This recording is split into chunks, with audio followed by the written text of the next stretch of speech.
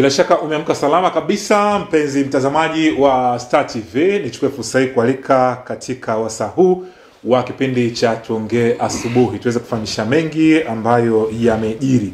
Na tuna vipengele vyetu vyote, tukianza na leo ndani ya habari. Tutaangalia magazeti yameandika nini mitandaoni huko, tutapita kidogo, tutaenda sokoni na hatimaye tutaingia katika mjadala mkuu. Wewe ni sehemu ya kipindi hiki kwa kushiriki nasi kwa kutuandikia ujumbe wako mfupi kupitia namba 0688817818.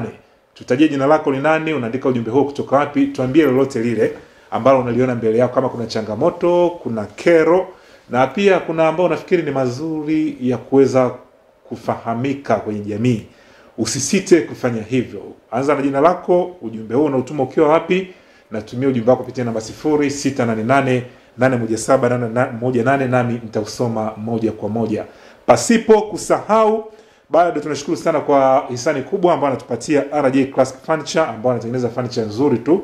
Endapo utahitaji makabati, utahitaji vitanda, utahitaji viti, utahitaji masofa na mambo kama hayo, basi fika pale maeneo ya Nyegezi. Ukiwa unaelekea Nyegezi stendi mpya, sasa Nyegezi kona pale mkono wako wa kulia, utawapata wao jamaa kwa namba 0689 472208 0689 472208. Lakini vile vile tunashukuru sana Fred Fashion, ukiwa unapatikana katikati kabisa jiji la Mwanza, maeneo ya Kishamapanda pale. Kwa hiyo basi ukihitaji mavazi mbalimbali, ukihitaji suti, ukihitaji mashati, ukihitaji suruali, viatu na vitu kama hivyo, basi utawapata Fred Fashion, wanapatikana katikati ya jiji la Mwanza. Na unaweza kuwapigia pia simu moja kwa moja kuweka order kupitia namba 0787 180 008 0787 180 008. Karibu sana katika kipindi hiki. Na mtazamaji, kwenye yaliyojiri kwa hivi sasa nchini Tanzania, kutokana na kukithiri kwa matukio ambayo kimsingi yanaonekana kwamba si ya kistaarabu katika jamii. Kuna matukio ambayo yanaripotiwa sana, hasa maeneo mawili. Kuna ushoga, lakini pia kuna masuala ya ulawiti. Bado kunaendelea na matatizo hapa na pale. Ukisikia watu wengine wamejiua, wengine wameua wenzao, na hili watu wengi wanalihusisha na mambo mbalimbali. Wengine wakisema kwamba mbona sasa hivi haya mambo yanaripotiwa sana, hapo zamani hayakuwepo. Wengine wakisema kwamba tatizo ni nini? Ni msongo wa mawazo, ni maisha kwa magumu, au ni nini? Mambo yapo mengi. Kwa hiyo ili imenilazimu pia nami nilipatie nafasi katika kipindi kwa siku. Kijana, kama umeangalia pia vyombo mbalimbali vya habari, kuna kijana mmoja kule Shinyanga ambaye kwa kusikitisha ni kwamba mahakama ya wilaya ya Shinyanga imemhukumu Paulo Julius, kijana mwenye umri wa miaka 28, kwenda jela maisha baada ya kupatikana na kosa la kumlawiti mvulana mwenye umri wa miaka 17. Sasa haya matukio yanajiri mara kwa mara, ndio maana tunalazimu sisi mjadala huu tuweke mezani moja kwa moja. Nimemwalika huyu ni mzazi, ni mlezi, na pia ni msomi na ni mwanasosholojia. Anajua sana haya mambo kwenye jamii, yanatokeaje, shida ipo wapi, athari zake ni zipi, nini kifanyike. Huyu si mwingine bali ni ndugu Bituro Kazeri. Karibu sana katika kipindi cha Tuongee Asubuhi. Asante sana. Hapa ni mara yako ya kwanza. Sana. Hapa mara yako ya kwanza bwana, tumebadilika, tumetoka kule tumekuja huku. Asante sana. Naam. Karibu sana, za siku nyingi kabisa. Nzuri, tunaendelea vizuri, maisha yanaenda, hewa bado ni ya bure. Kwa hiyo tunaendelea. Hizi mvua vipi kwanza? Maana wewe pia ni mkulima. Hizi mvua mvua zinakwenda vizuri, nadhani kwa sababu mwezi wa 4 mpaka mwezi wa 5 zinakwenda, na nawashukuru watu wa utabiri wa hali ya hewa, walituambia kutoka mapema tutakuwa na mvua za wastani au chini ya wastani, lakini wameeleza katikati hapo mvua itanyesha, na wametupa matumaini huenda zikaenda mpaka mwezi wa 6. Kwa hiyo watu walime. Kulima unajua ni kama kubeti, unabahatisha siku hizi. Kulima ni kama kubeti. Ukienda mvua ikikubali utavuna, usipokubali basi. Lakini hakuna kitakachopotea, kwa sababu kama mahindi utapata, basi utawapa wanaofuga ng'ombe, utapata chakula cha kulisha, utapata malisho. Hivi sasa hii kwa nini inakuwa hivi? Zamani mbona mtu ulikuwa ukilima, yani mvua zilikuwa zinakuja, maharage, mahindi? Sasa hivi nini kwenye mvua, tunapoangalia mvua tunaangalia vitu vingi. Kwa tunaangalia kiasi cha mvua na mtawanyiko wa mvua. Sawa. Sasa mvua inanyesha na ukienda kwenye nani inawezekana tunapata mvua nyingi sana. Lakini mtawanyiko wake ukoje? Lakini kwenye kuzalisha tuangalie tu mvua. Tunaangalia pamoja na ubora wa ardhi, ubora wa mbegu na nini. Wanawatania kule kwetu Ukerewe, Majita kule, sijui wapi. Kuna hakuna ardhi tena, kuna udongo wa kuzikia tu. Sababu hata mvua ikinyesha maisha yote hawezi kuzalisha chochote. Ardhi haina rutuba. Kwa nini? Kwani tumelima kwa muda mrefu? Lakini si unaweza ukaiongezea. Ndio hicho ambacho kinatakiwa kifanyike. Unajua wote tumesahau kwamba ardhi nayo iliumbwa na inaishi. Inahitaji kula na kupumzika. Inachoka pia. Yaani ardhi ni kiumbe kinachoishi. Siku tukishatambua hilo, tutajua inahitaji kupumzika, inahitaji kulishwa, inahitaji nini. Kama sisi tunavyohitaji kula na kupumzika. Sasa kwa msongamano tulionao Ukerewe huko na nini na wapi na hapo huko, hakuna muda wa ardhi kupumzika. Haili. Inafanyishwa kazi tu masaa 24. Na wakati mwingine labda hata kubadilisha mazao, na kubadilisha mazao. Sasa tumezoea mazao mengine pia na kwa sababu kwa mfano kuna mazao marafi, muhogo, viazi, pamba na mazao yasiyokula sana, mtama, nafaka zingine hazili sana, zinakula juu. Lakini muhogo ni zao rafi. Sasa wananchi wanatakiwa wafahamu hayo, si ndio? Wagani si ndo kazi yao. Lakini sisi kwa mfano sisi labda ni ndoo mbegu zilizoanguka kwenye mawe hazitaota. Sababu hivi vitu tumefundishwa shule. Kwa sasa hivi tunatakiwa walime walau watake advantage. Watake advantage. Hii itaenda mpaka mwezi wa 6. Mwezi wa 6 watu wataalamu wa hali ya hewa wamesema. Na nimeona kwamba kuna hatari yawezekana zikaja mvua tena za El Nino. Wamesema nadhani watu wale wa duniani kule. Sisi wa kwetu hapa hawajasema, lakini wamesema kutakuwa na mvua, inawezekana ikaenda mpaka mwezi wa 6. Kwa hiyo ukipanda yale mazao na uhimili ukame, unaweza ukabahatisha ukavuna. Sawa. Hivi kaka Bituro, sasa hivi unajua haya mambo kama nilivyosema hapo awali, kukithiri kwa matukio ya ulawiti yanaripotiwa sana na hatua zinachukuliwa. Unasikia kuna masuala ya ushoga, kuna huku wao wanapambana, wanasema ni haki za watu, wao wanasema ni hivi. Lakini kikubwa niliangalia juzi kwenye baraza la Idi, na Mheshimiwa Rais alifikia kusema kwamba sasa yeye atalea watu wangapi, watoto wangapi. Na serikali itafanya vitu vingapi. Yeye akasema kwamba hili linakwenda kwa walezi, kwa wazazi, lakini pia jamii. Hivi haya matukio zamani hayakuwepo. Kwanza Bernard, tuna rais mweredi sana. Anajua vitu na anajua kutuambia ukweli. Swala la malezi si swala la serikali. Swala la watu wote. Unakumbuka sisi kwenye taaluma ya sociology tunasema tuna taasisi, jumuiya inatengenezwa na jumuiya inatengenezwa na taasisi 5. Taasisi ya kwanza ndio familia. Ndio, na nafikiri hiyo ndio ya kwanza. Hii ndio ya kwanza kabisa, familia. Na ikitoka hiyo familia inakuja taasisi ya pili tunaita ni elimu. Ndio. Sawa? Sio elimu ya kwenda shule darasani. Hii elimu ya mambo. Unajua nini kiko wapi, yani ile kutambua huyu ni baba, huyu ni mama, huyu ni dada, hapa ni chooni, hapa ni wapi. Sawa? Ile elimu ya kila siku. Na kwa hiyo hakuna mtu ambaye hana elimu. Na taasisi ya tatu ni uchumi.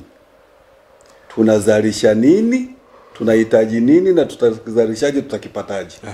Sawa?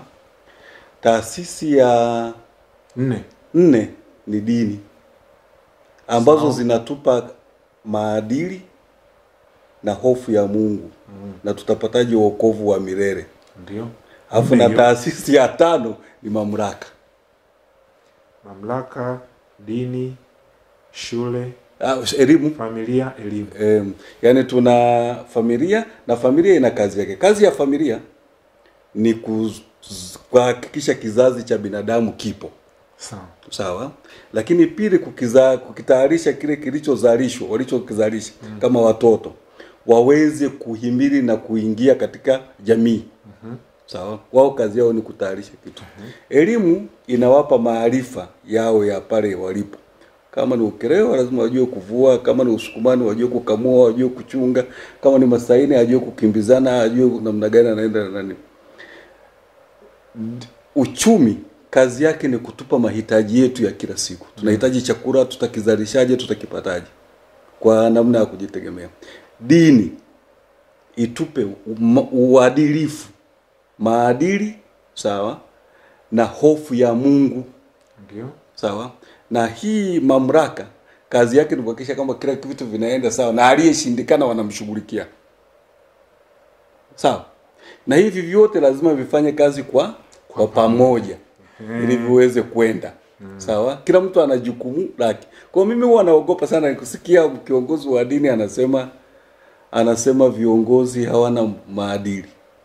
Sijui wafanyakazi hawana maadili. Lakini hawa kabla hajaajiriwa serikalini, kabla hajawa mwanasiasa, kabla hajawa waziri, kabla hajawa nani, ama amesilimishwa huko au amebatizwa au amepelekwa kwenye mizimu yao, na kula alipaswa kuambiwa maadili ni haya, utaka kwenda kwa Mungu ni haya. Sasa kuilaumu serikali kwa mtu aliyeiba huko ambaye ni muumini wako, sawa, ambao unamwambia akuletee fungu la 10, si sawa. Lakini tunarudi wapi? Sasa labda wanalaumu serikali labda haija nasema tu japokuwa zipo ndio. Labda usimamizi wa sheria imeset sheria, labda wakati mwingine usimamizi wa zile sheria au kuchukua hatua stahiki kwa wanao kwenda kinyume na zile sheria, labda inawezekana, au kutoa pia miongozo kwenye jamii au kutoa hamasa. Labda ndio maana watu. Lakini kuna sheria nzuri kuliko amri 10 za Mungu. Kwanza zile ni chache na zinaeleweka, na zingine ni neno moja tu, usiibe, usiue. Na Bwana Yesu Kristo alipotoka hapa alituambia sikilizeni nyinyi Waswahili, kama mnaona tabu kusoma na kusikiliza vitu vingi, mna mambo mengi ya kufanya, sheria, kanuni, mimi naachia amri moja tu, upendo. Pendaneni basi. Pendaneni. Sasa uweze kupendana, manake mambo yote yanaenda sawa. Uweze kumlawiti, uweze kufanya hayo matendo ya ushoga, uweze kufanya hayo, uweze kuiba, uweze kuwa nini. Sasa hiyo amri moja, waacha hizi ambazo hatujui kama zingine zipo. Juzi tu ndo imeibuliwa kwamba toka mkoroni imetungwa sheria ya kufanya mapenzi kinyume cha maumbile. Toka sisi hatujapata uhuru, ilitungwa na serikali ya Uingereza. Kwa hiyo sheria ipo. Watu wengine pengine hawajaisoma, hawaifahamu. Ndio. Uingereza wanaamini hivyo. Walitutawala hapa na wakatuachia hiyo sheria hapa. Ndio. Lakini sasa lakini kama wote tunakwenda kanisani, tunakumbushwa hayo mambo. Unajua kuna muunganiko kati ya Wakristo na Waislamu ambao mimi nauona. Yesu alipoondoka alituachia ile amri ya upendo. Na akasema anawaachieni amani yenu, si ndio? Ndio.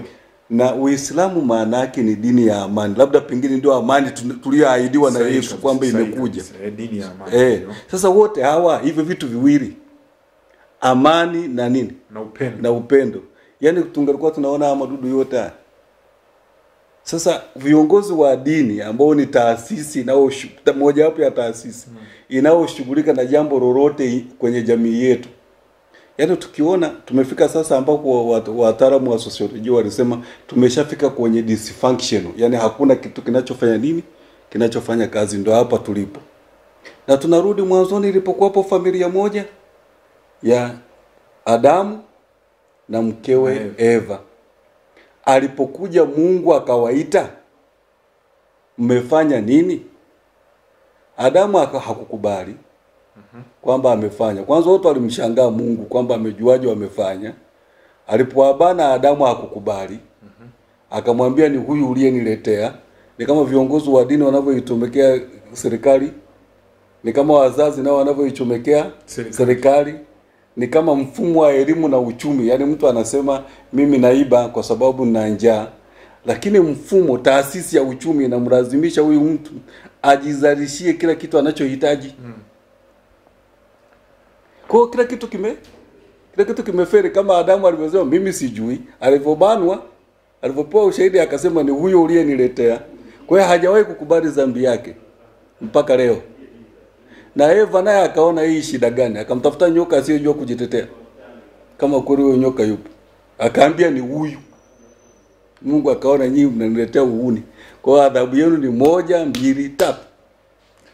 Sasa kama ndo hivyo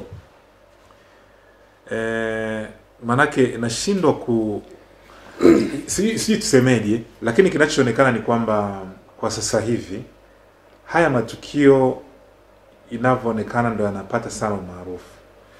Hivi inatokana na kukua kwa utandawazi ama teknolojia au vyombo vya habari au manake mimi nakumbuka mwaka ni zamani sana, nafikiri kwa mwaka kama sio 89 ilikuwa ni mwaka 90. Nilikuwa kwenye kijiji fulani hivi. Kule kuna mtu mmoja aliwahi kukamatwa, kaletwa pale kijijini.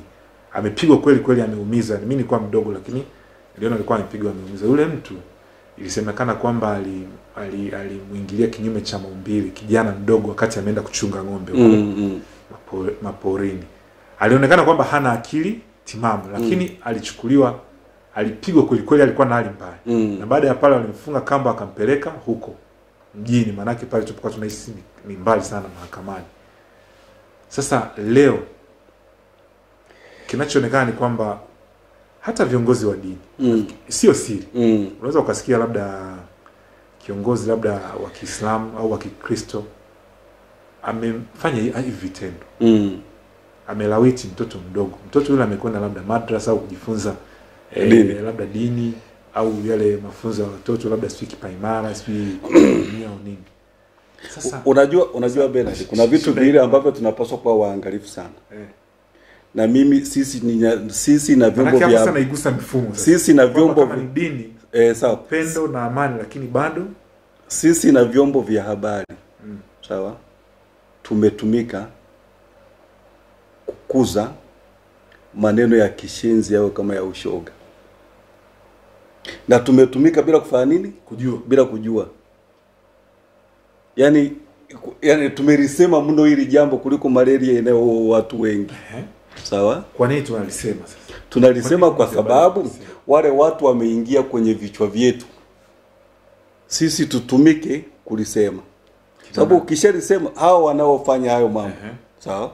Wako wenyewe ambao wameamua kukaa pembeni na kutuacha sisi tupromote ni ushoga. Sawa? Kuna vitu viwili ambavyo tunapaswa kuelewa kwamba Mungu hajawahi kuumba padri wala shehe wala hajawahi kuumba mbunge wala nani. Mungu aliumba binadamu. Sahihi kabisa. Na Mungu atashughulika na nani? Binadamu. Sawa?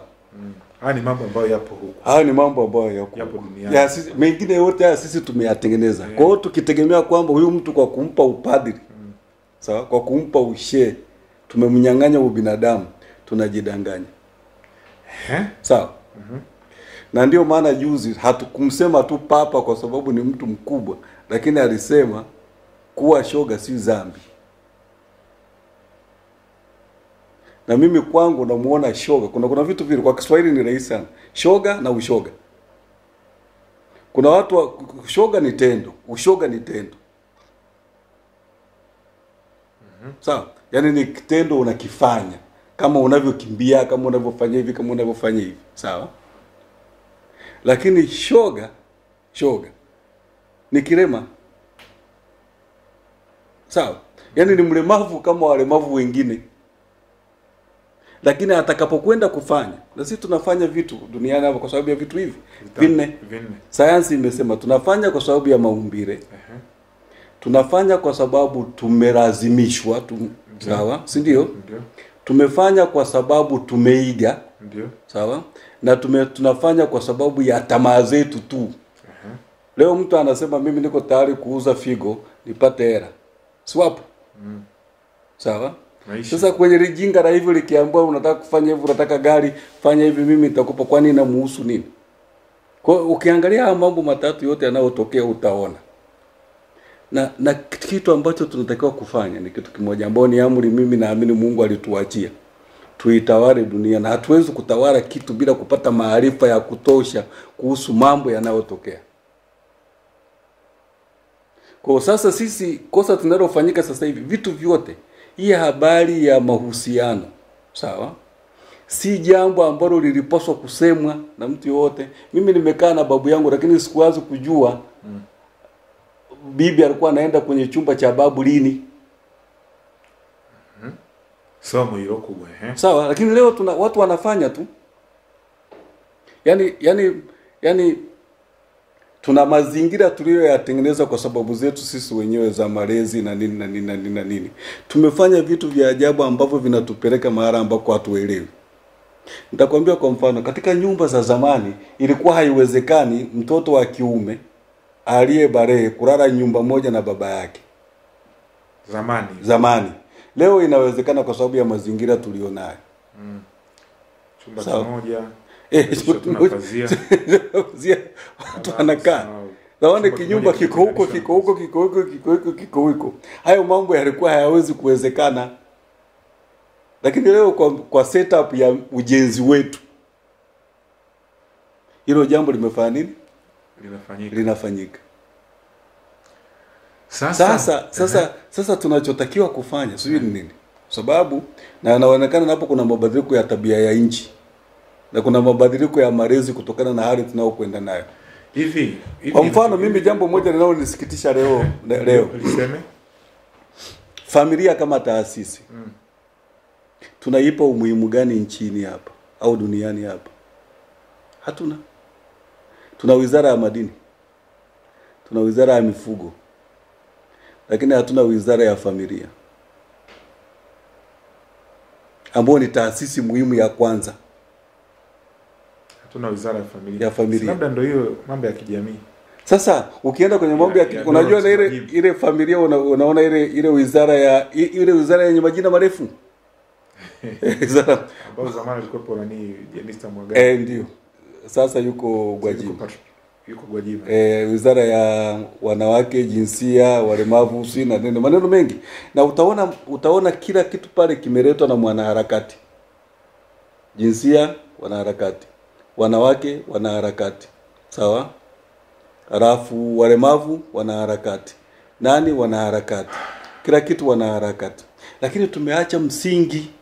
Ukiangalia hata sheria ya watu wenye ulemavu inasema mwenye jukumu la kwanza la kumsaidia mtu mwenye ulemavu ni familia, alafu jamii yake. Familia kwanza. Ambao haitambuliwi kwenye hiyo wizara. Yaani haitambuliwi kiwazi kabisa. Lakini leo tungelikuwa na msimamo, yani kuonyesha kwamba tunaijali hii taasisi ya kwanza aliyoitengeneza Mwenyezi Mungu mwenyewe ya familia.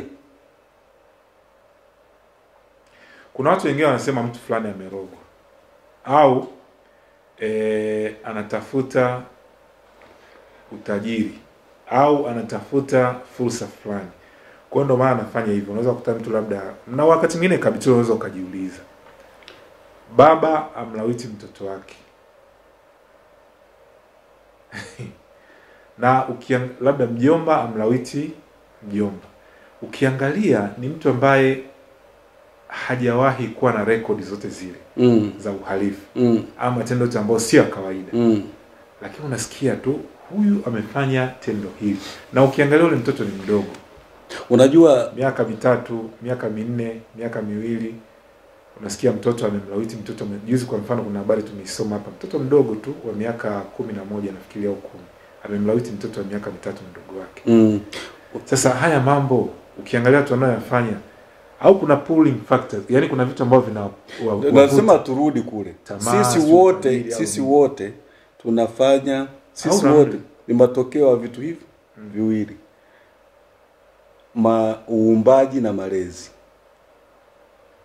Kwa Kiingereza wanasema nature and nurture. Nature and nurture. Ukienda kwa yale mambo tuliyoyasema kwamba tunafanya vitu kwa sababu ya vitu vinne. Nature, kulazimishwa, malezi na nini na nini. Sasa inawezekana yani Mungu alishatupa hivyo vitu sisi wote. Sawa? Kuna mtu alizaa akampa talanta zake ya wizi, anayo mle ndani. Na kazi ya malezi ni kucontrol hivyo vitu.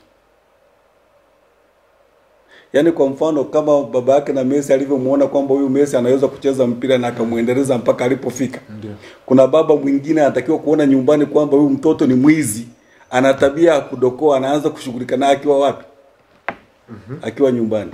Lakini kwa setup ya familia leo, hiyo jambo haliwezekani. Kwa sababu taasisi ya familia imekufa. Nani ameyo? Sisi wenyewe kwa uamuzi wetu. Kuna mtu mmoja aliwahi kuniambia kwamba unaenda kwa mfano unaenda kusomea ualimu mathalan. Shahada ni miaka 3. Unaenda kusomea sheria mathalan ni miaka 4 au 5. Udaktari hivyo hivyo. Uandishi wa habari hivyo hivyo kwa watu ambao wanazingatia misingi ya uandishi wa habari taaluma. Na kada zingine. Au tuchukulie pia hata kwenye polisi au askari. Wanapokwenda depo ni kuanzia miezi 6, si ndio? Sasa inakuaje kwenye taasisi ambayo unahitaji wewe kwamba ni namba 1, ni namba 1, alafu kule inachukua kwa mfano kwenye baadhi ya makanisa mafundisho wiki 4. Mafundisho wiki 4. Labda matangazo mwezi wa kwanza hivyo hivyo imeisha. Kwenye maeneo mengine unaweza mkaenda labda wiki 1 tu, wiki ya pili imefunga ndoa.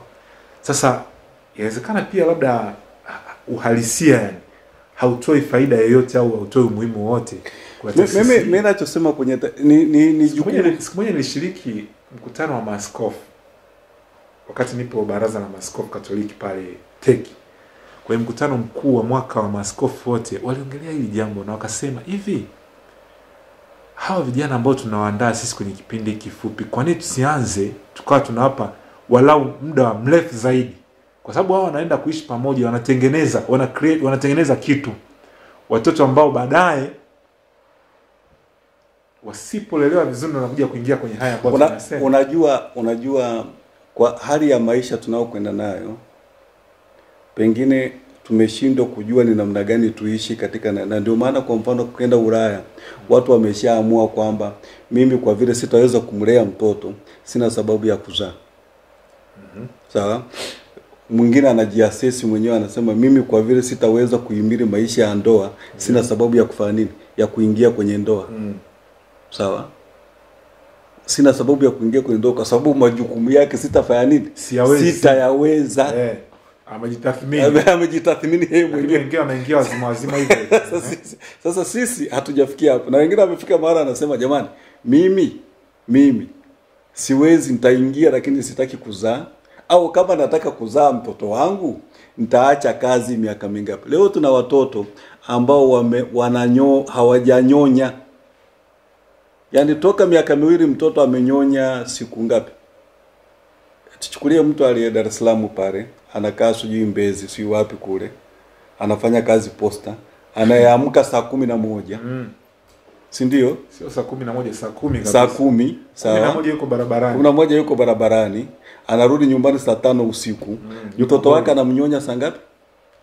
Hakuna muda. Kwa hiyo huyo anakunywa maziwa. Kwa leo tuna watoto walio kunywa maziwa ambao hawajawahi kunyonya mama zao. Sawa? Na huyu mama amekubali kabisa kwamba pale yani anataka apate mtoto lakini hana muda naye kwa sababu anakimbizana na maisha na hela iliyoko mfukoni. Hata serikali yenyewe haimpi nafasi. Baki serikali nasikia siku hizo watu wanaambiwa chagua ndoa au ajira. Kwa hiyo mume mtwara, mwanamke ngara. Alafu mtoto anakaa hapa katikati. Anahenga hapo katikati. Sasa tunategemea nini? Kwa sababu hakuna mtu sasa atakayetambua talanta za huyu mtoto. Je, ana udokozi? Je, ni mrafi? Je, ni mraji sana? Je, akinyonya anauma titi?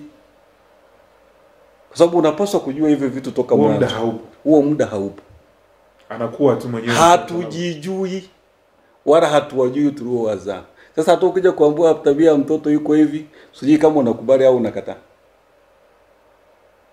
Hamna bwana, mtoto wangu hayuko hivi. Mtoto wangu hayuko hivi. Na hakuna mtu anaweza kukubali kwamba mtoto wake huna ushahidi, huna nini.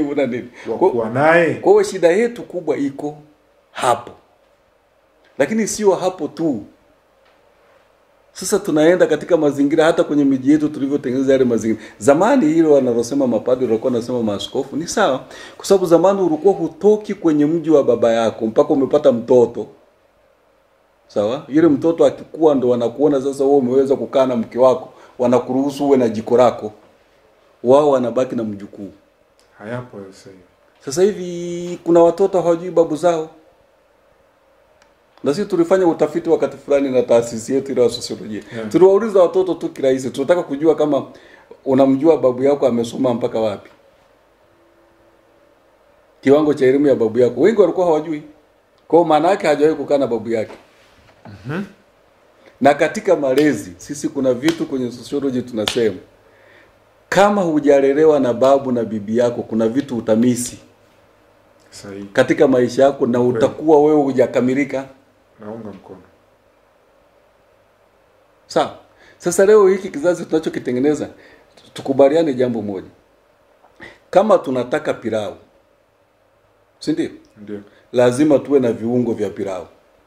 Vinginevyo tutapata wali. Pilau lazima tuwe na viungo vya pilau. Vinginevyo tutapata wali mweupe, sio pilau tena. Sio pilau.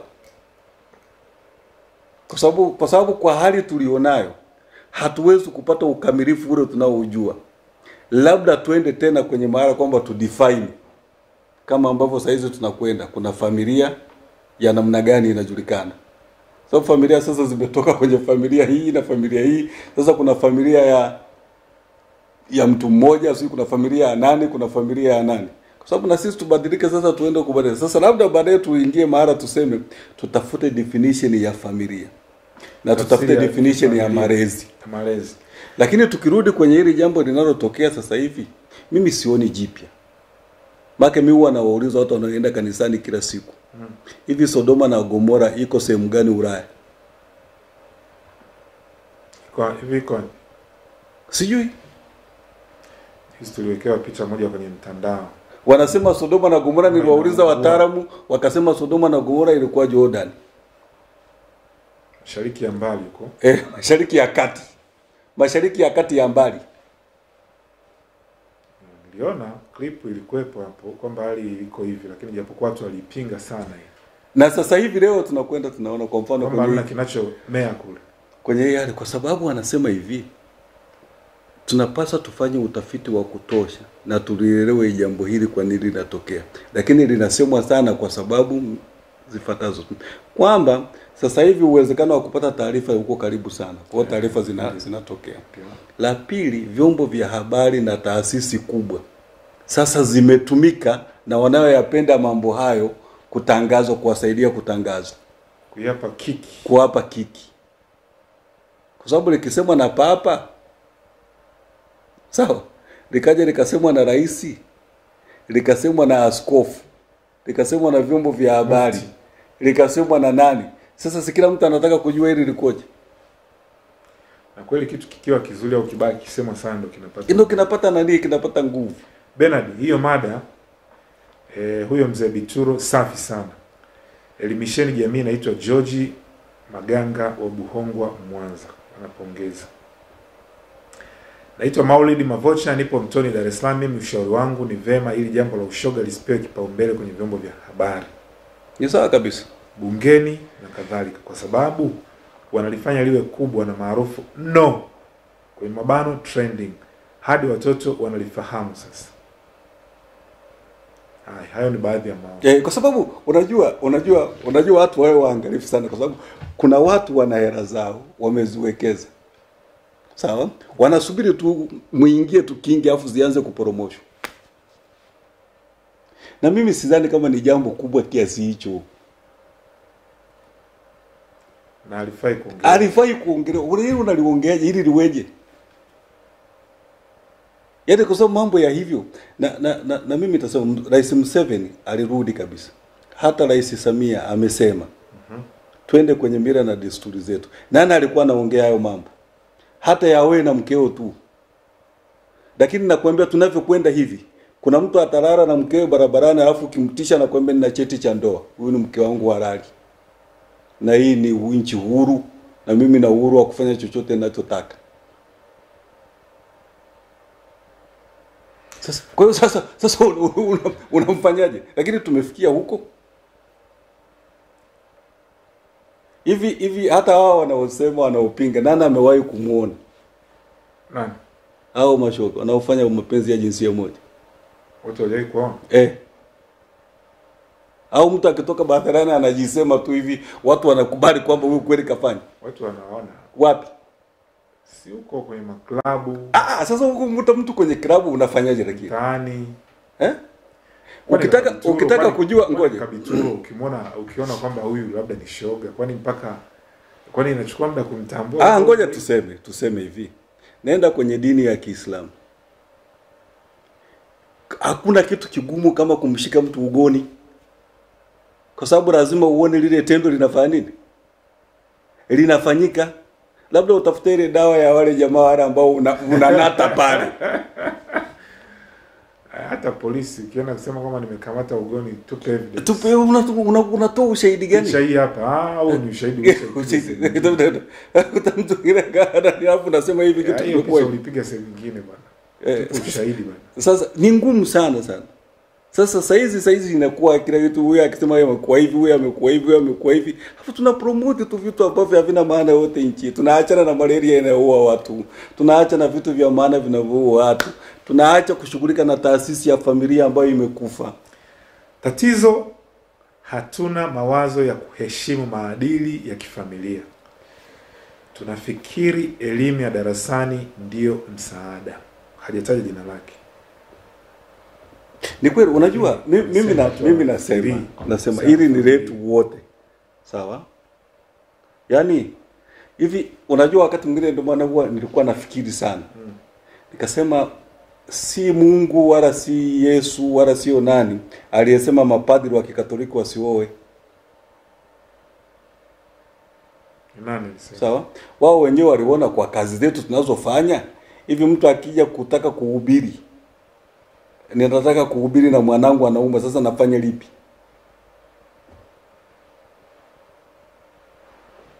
Kwa hiyo ukaweka utaratibu kwamba hawa jamaa wasifanye nini? Wasioe. Wasiwe na commitment ya familia. Sawa? Lakini sasa sisi tunataka kuwa na familia nusu mguu ndani mguu nje. Kwa hiyo kama tunataka kuokoa nchi yetu na watu wote tuamue, hizi taasisi 5 zikae pamoja, zirudi kufanya kazi kwa pamoja bila nyingine kuitegea wala kuinyoshia mkono nyingine. Lakini nimeona juzi walau sasa unaweza ukasikia kama fulani amekamatwa kwa sababu kwa sababu juzi nimeona pia sehemu moja kwamba kuna kijana mmoja amechukuliwa hatua za kisheria kwa sababu aliingiliwa kinyume na maumbile huko Mtwara. Ikabainika hivyo kwamba alishawishi itokee hivyo. Lakini kesi za aina hii chache sana kusikia. Ndio hilo unalosema kwamba vyombo vya habari vimekuwa vingi, mitandao. Sasa unaona kila mtu anaruka na rakwati kwa sababu hata vyombo vya habari tunatakiwa kuwa waangalifu kwa sababu katika kanuni moja ya uandishi wa habari mahakama imemtia katika kanuni moja ya uandishi wa habari, waacha ile ku WC ngapi ni impact management. Haya maneno unayoyatangaza madhara yake ni yapi? Ni sawa na dawa za kulevya. Ndio. Zina thamani ya shilingi fulani. Sasa unaona mtu anapata mtu akiona unaona kwa nini nisipeleke? Kumbe madawa kuna dili na mimi nifanye hiyo biashara. Kwa tunatakiwa tu waangalifu.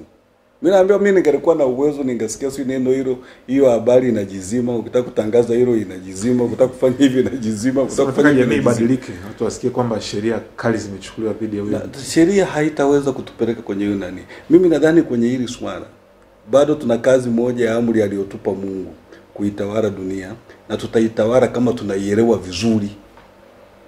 Hatuna uelewa wa kutosha na haya mambo ya ushoga. tunaweza tukawa na uelewa wa kutosha kwenye ushoga kama practice. Lakini shoga kama shoga. Shoga kama shoga sijui kama tunajua. Ndoa za jinsia moja pia vipi?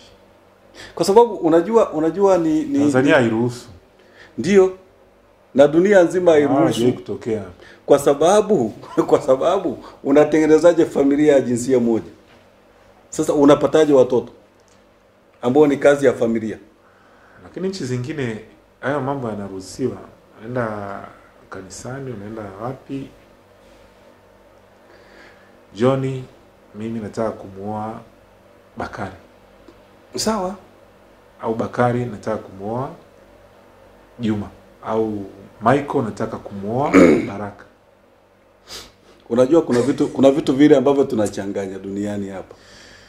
Na hayo mambo yote Agnes anataka kumuoa Juliana. Kuna vitu vile ambavyo tunachanganya. Kuna haki na stahiki. Haya maneno ni tofauti. Kwa nini? Stahiki ni matamanio yako. Stahiki zako. Una haki na hivyo vitu. Unastahiki navyo. Huna haki navyo. Okay. Huyu anastahili hiki, lakini inawezekana ukipate au usikipate. Ndio. Kustahili unaweza ukapata au usipate. Unaweza ukakubaliwa au ukubaliwe. Huyu anastahili kuwa kiongozi fulani. Lakini haki ni kuwa na familia ambayo inazaa mtoto. Haki. Stahiki ni kufanya lolote unalotaka. Lakini kama linavunja haki manaka aliruhusiwa. Okay, sawa. Sawa. Sasa leo tunachanganya, tumegeuza kwa sababu ya maneno ya wanaharakati, tumegeuza stahiki kuwa haki. Tumalize sasa. Dakika moja. Mimi nadhani kwa tunatokaje katika mtego huu? Tuimarishe mtego huu mkali kwanza katika jamii. Vitu vifuatavyo vinatakiwa vifanyike. Kwanza tuimarishe taasisi ya familia. Na hiyo itoke kwenye serikali, kwenye level ya serikali, kwenye level ya sera. Mimi na matamanio yangu ni kuona tuna wizara ya familia. Ile nyingine ya wanaharakati, ile jinsia wanawake sina na nini, waacha iendelee kuweko. Kinani? Sawa. Ile ni wanaharakati tu.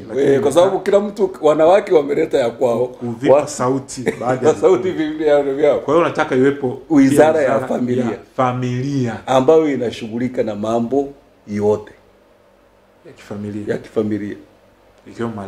Ikiwemo malezi, ikiwa nini. Hatuwezi kuwa tunasema tu hatuoni. Kwa sera hatuna hicho kitu. Okay. La pili ni hizi taasisi zote 5 zifanye zote kazi kwa pamoja. Elimu, familia. Kwa sababu saizi watu wengine wanasema kwa sababu za kiuchumi. Ndio. Kama unalala njaa sasa unafanyaje? Sawa. Kwa hivyo vitu vyote vifanye kazi kwa pamoja. Ndio maana walioshindikana, kuna msemo wao wazazi walisema, ukisipolelewa na mama yako utafunzwa na nani? Na ulimwengu. Na ukishindikana, serikali sasa inakutoa kwenye watu, inakupeleka kwenye jela, inakutoa wewe kwenye watu. Maana yake ustahili kukaa huko. Ustahili kukaa huko na watu. Kae huko. Unajua Uingereza ilitokea wakati wa maandamano, mtoto kaiba simu kapeleka nyumbani kwao. Wakati wa maandamano, vurugu ilitokea mwaka 2000 na ngapi. Mama alikamata yule mtoto akapeleka polisi mwenyewe. Sema mtoto kaja na simu nyumbani kwangu, sijui kaitoa wapi. Sawa. La 4, tuache kuingia kwenye midomo ya wanaharakati wa ushoga kwa kutangaza mambo yao. Kwa sababu mambo ya ndani hayasemwagi. Tukae kimya. Leo tuna watu wanapata ujauzito wanakuja kutuambia sio anaingia huko anasema mimi na mimba sio miezi 9 katoto kanapiga mateke. Kwa nani sasa? Si tutaiona tu. Kwani mpaka utuambie? Kwani mimba siri? Lingine la mwisho. Na sisi hata ukiwa na mimba hatukuuliza umeipataje. Tunajua mwenyewe. Tunajua. Lakini hatuhitaji kukuambia. Sawa. Hiyo falsafa nzuri. Sawa. Lingine tuache kabisa haya mambo. Tumalize kabisa. Tuombe Mungu atusaidie tu. Kila kitu kiende sawa. Sawa.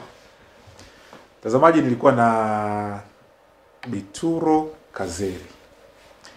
Huyu ni mdau wa maendeleo, ni msomi, ni msosholojia, ni mzazi, ni mlezi pia.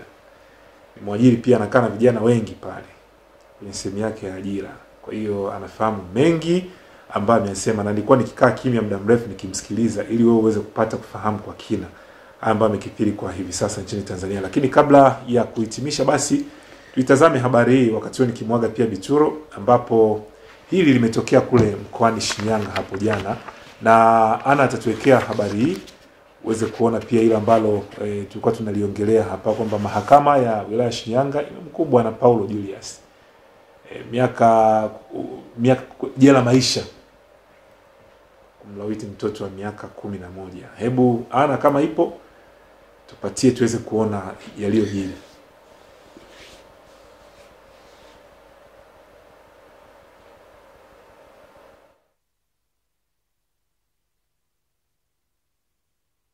Na habari hii ilitoka mkoani Shinyanga na ilikuwa ni hapo jana, ambapo Shabani Alei ndo alitufahamisha hilo kutokea huko Shinyanga kwa bwana Paulo huyu. Na hili pia wadau mbalimbali wamehusisha na maadili ambayo sisi tulikuwa tukiongelea hapa, pamoja na malezi katika familia. Kwa hiyo ana tuitazame habari hiyo kutoka kwa Shabani Alei hapo jana Shinyanga huko. Mradi wa kilimo cha umwagiliaji mpunga katika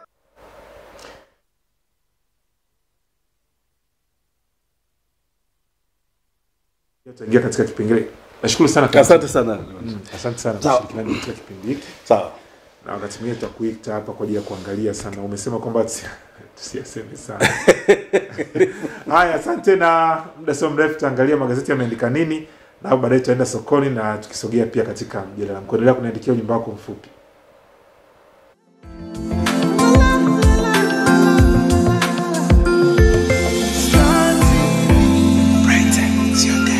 Star TV tunazidi kukuletea burudani kiganjani kwako ili uweze kufuatilia filamu, tamthilia kali za kibongo, habari, michezo, dokumentari, vipindi vya watoto na live TV za kutosha. Sasa pakua app ya Star TV online kupitia App Store na Google Play kwenye simu yako ya mkononi, na kisha kamilisha usajili ambao ni rahisi. Sasa nikupe mchongo mwingine, unaweza kumiliki tamthilia au filamu za kibongo kupitia app ya Star TV online kwa gharama nafuu kabisa na kwa muda utakao wewe. Fanya hivi: ingia kwenye menyu yako, kisha chagua tamthilia au filamu ipendayo, na kisha bonyeza nunua kifurushi, ambapo utachagua kiwango kitakacho na mtandao unaotaka kufanya malipo, na hapo utapokea ujumbe mfupi wenye namba ya kumbukumbu utakayoitumia kukamilisha malipo yako kwenye mtandao husika. Baada ya hapo ni burudani mwanzo mwisho. Endelea kufurahia huduma zetu bila kikomo kupitia Star TV online. Tunapita angani, nchi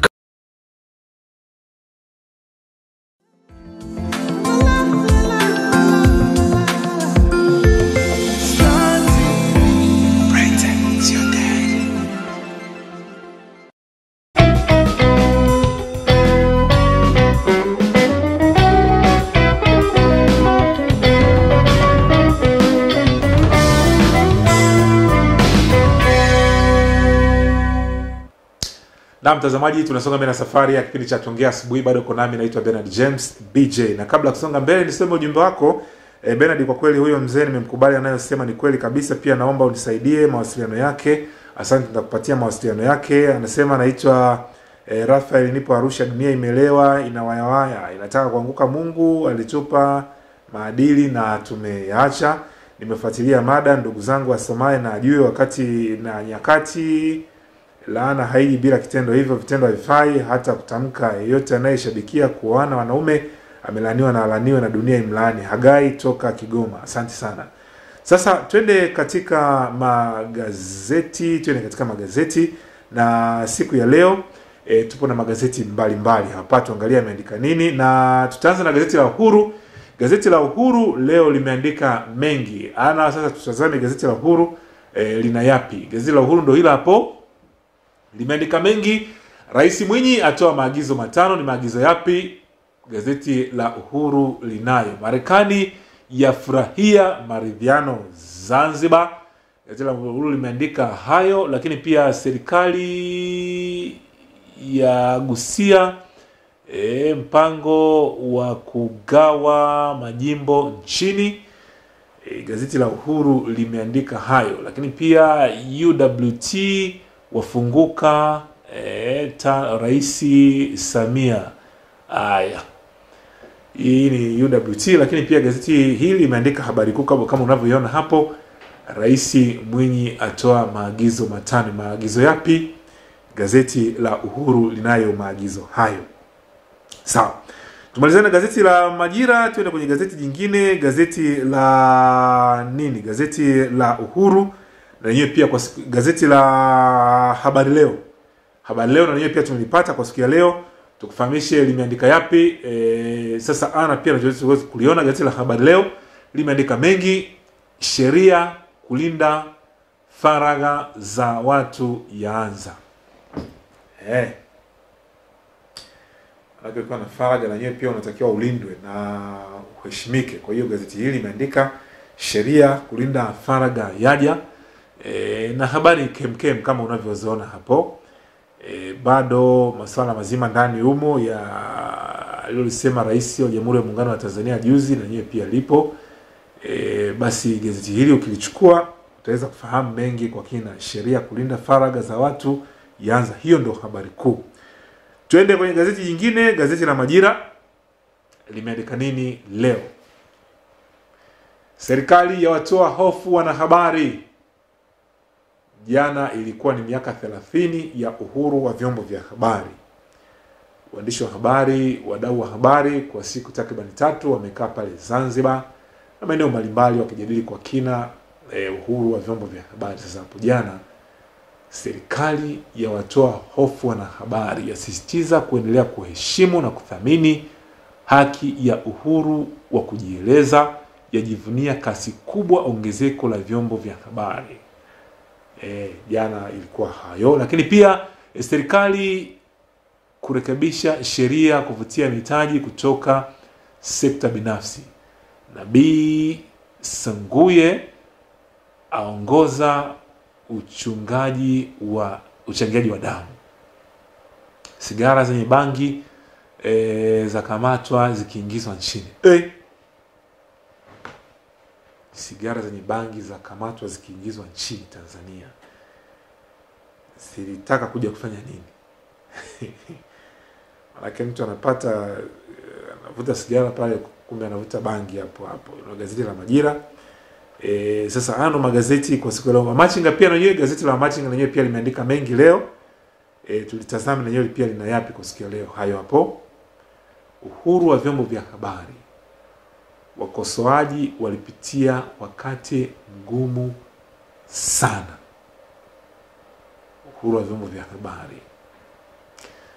Tumemwona pia katibu mkuu wa Umoja wa Mataifa Antonio Guterres naye pia ameongelea na akibainisha pia kwamba waandishi wa habari waruhusiwa wafanye kazi zao vizuri katika kipindi ambacho bado waandishi wa habari wanauawa, wanafungwa, wanatishiwa, lakini pia uhuru wa kupata habari na wenyewe pia katika maeneo mbalimbali ulimwenguni bado umeonekana kwamba ni changamoto.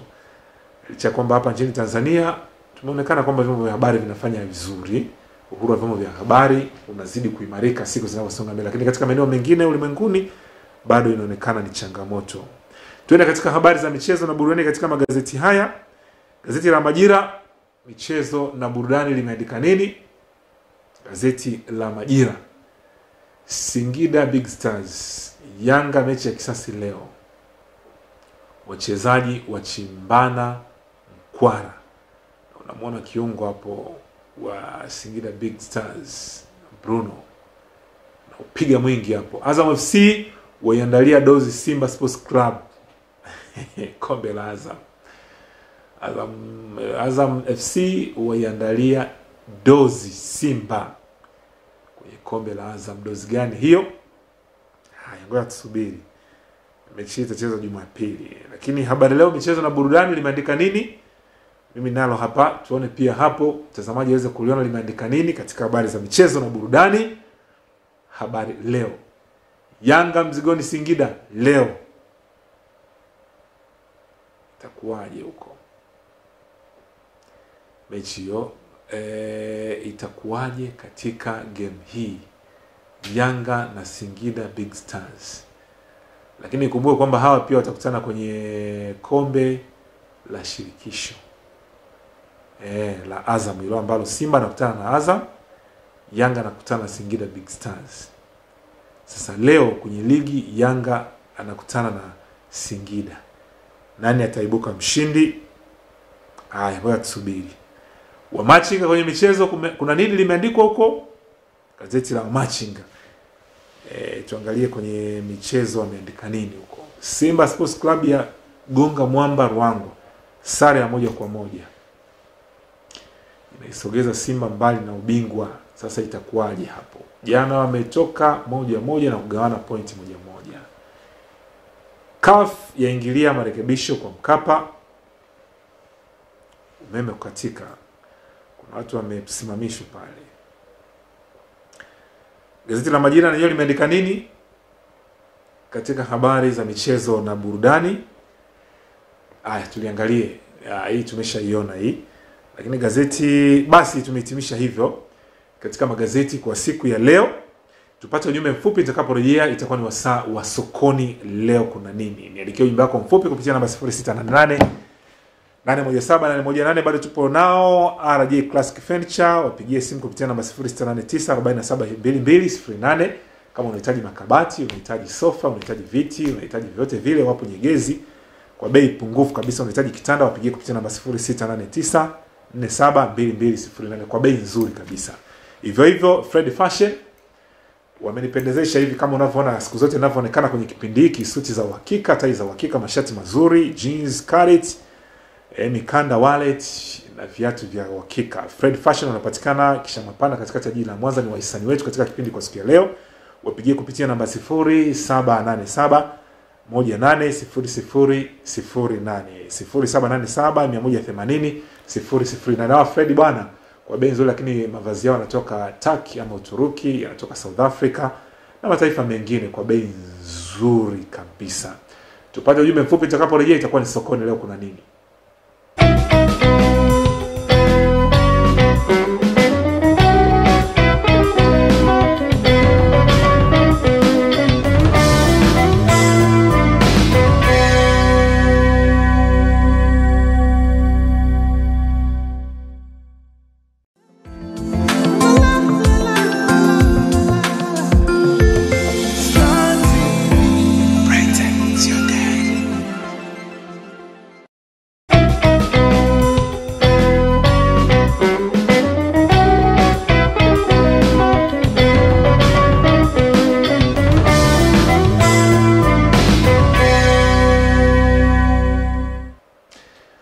Asante sana kwa kuichagua Star TV kwa kituo chako bora kabisa katika kipindi cha Tuongea Asubuhi. Bado upo nami, naitwa Bernard James BJ.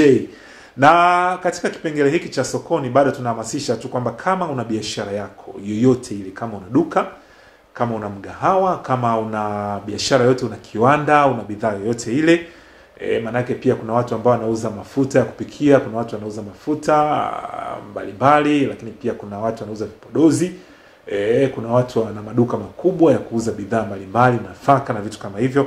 Kwa hiyo tunakukaribisha kuja kuwekeza katika kipengele hiki ama segmenti hii ya sokoni ili uweze kuwafikia mamilioni ya Watanzania na biashara yako iweze kufanya vizuri. Pia kama unauza nguo, unauza nini, basi hii ni sehemu ya kuweza kujimwaga vizuri. Sasa kule Shinyanga, kutoka kule Shinyanga ni kwamba wakulima wa mpunga katika kata ya Itilima wilayani Kishapu mkoani Shinyanga wameanza kunufaika na mradi wa kilimo cha umwagiliaji baada ya kukarabatiwa miundombinu ya kupitisha maji iliyogharimu zaidi ya shilingi milioni 20. Lakini nikumbushe tu kwamba mwaka jana katika maonesho ama siku ya mkulima duniani 88 hapa nchini Tanzania, siku ya mkulima kule Mbeya, mmoja kati ya vitu ambavyo viligusiwa pale na Mheshimiwa Rais wa Jamhuri ya Muungano wa Tanzania, makamu wa rais, pia Waziri Mkuu Kassim Majaliwa na waziri mwenye dhamana ndugu Hussein Bashi, ni pamoja na kuboresha eneo la umwagiliaji. Skimu za umwagiliaji ziwe nyingi,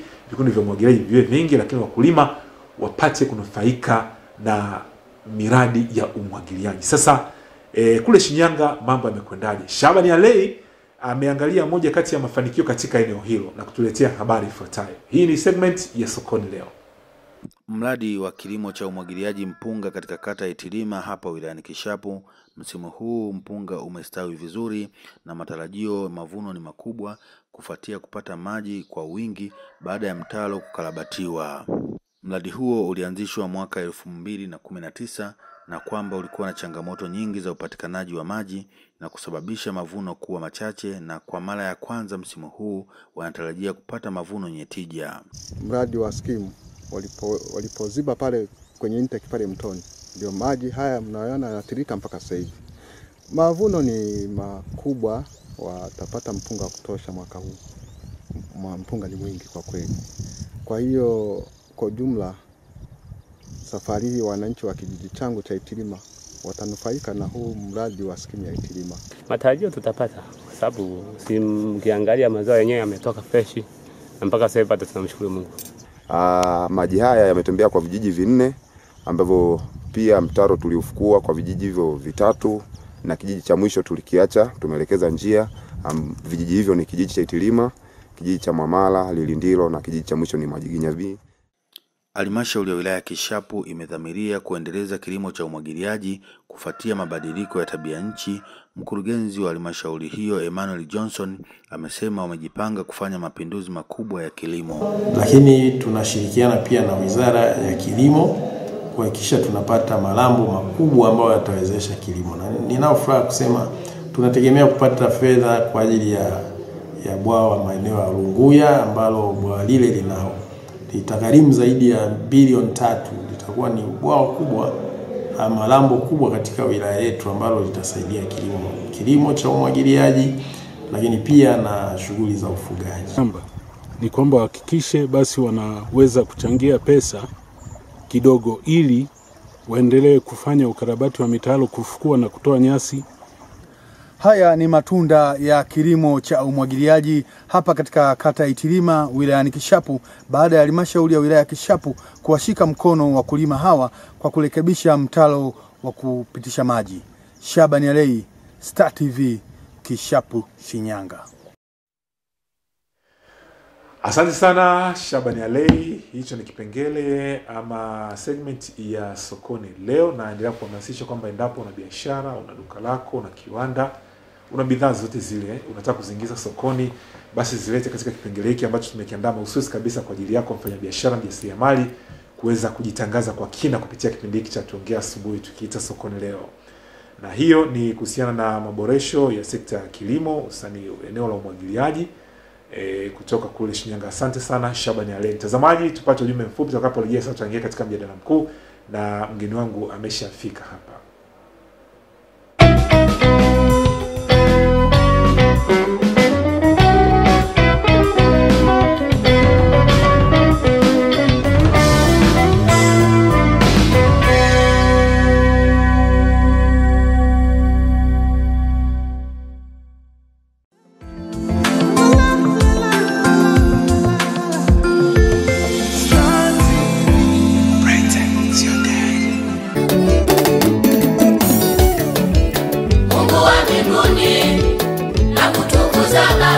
Ndio, ni muda wa kusifu na kumtukuza Mungu. Hebu tusujudu kwa ajili ya Mungu, huku ukimpa shukurani kwa baraka na neema alizokujalia kwa wiki nzima. Ndani ya dakika 150 za Amka Tusifu, na wakaribisha waimuimbie Mungu. Uimbaji wetu kutafakari ukuu wa Mungu kwa nyimbo, wasifu, mada na maombi. Naomba tujaze na roho. Ni kila Jumapili kuanzia saa 12:30 asubuhi hadi saa 3 kamili asubuhi. Amka Tusifu.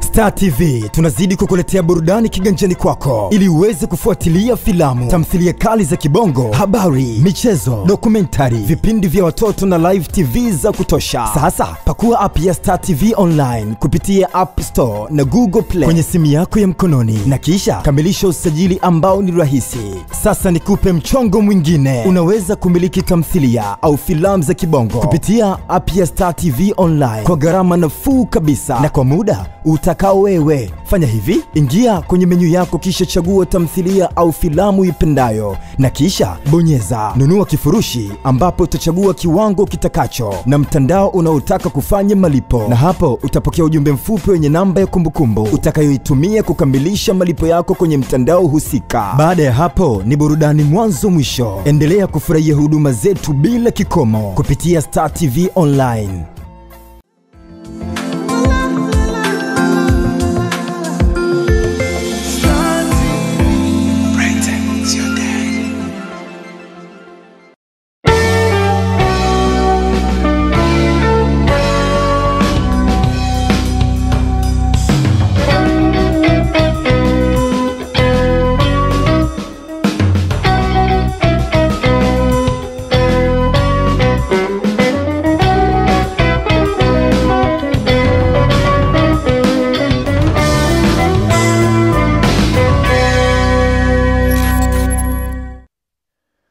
Mtazamaji wote, kinachotuweka hapa, lakini mara kwa mara tunasikia wadau mbalimbali wa maendeleo na serikali yetu ya Jamhuri ya Muungano wa Tanzania ikiongelea miradi mbalimbali ya kimkakati, lakini lengo ni kuhakikisha mwananchi anapata huduma nzuri.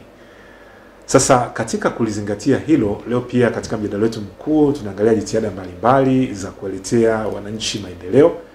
Hususani kuna baadhi ya maeneo ambayo ni ya kimkakati, miradi ya kimkakati ambayo ndo hayo tu, lengo ni kuhakikisha kwamba mwananchi anapata maendeleo katika sekta mbalimbali, afya, elimu, upatikanaji wa maji na mambo mengine, pia ajira zinapatikana. Sasa leo katika kujadili hili tumefanikiwa kuwa na mdau wa maendeleo mkubwa tu katika wilaya Ilemela, na huyu si mwingine bali ni mkuu wa wilaya hiyo, ndugu Hassan Masala, ndo mgeni wetu katika leo katika kipindi hiki cha Tuongea Asubuhi.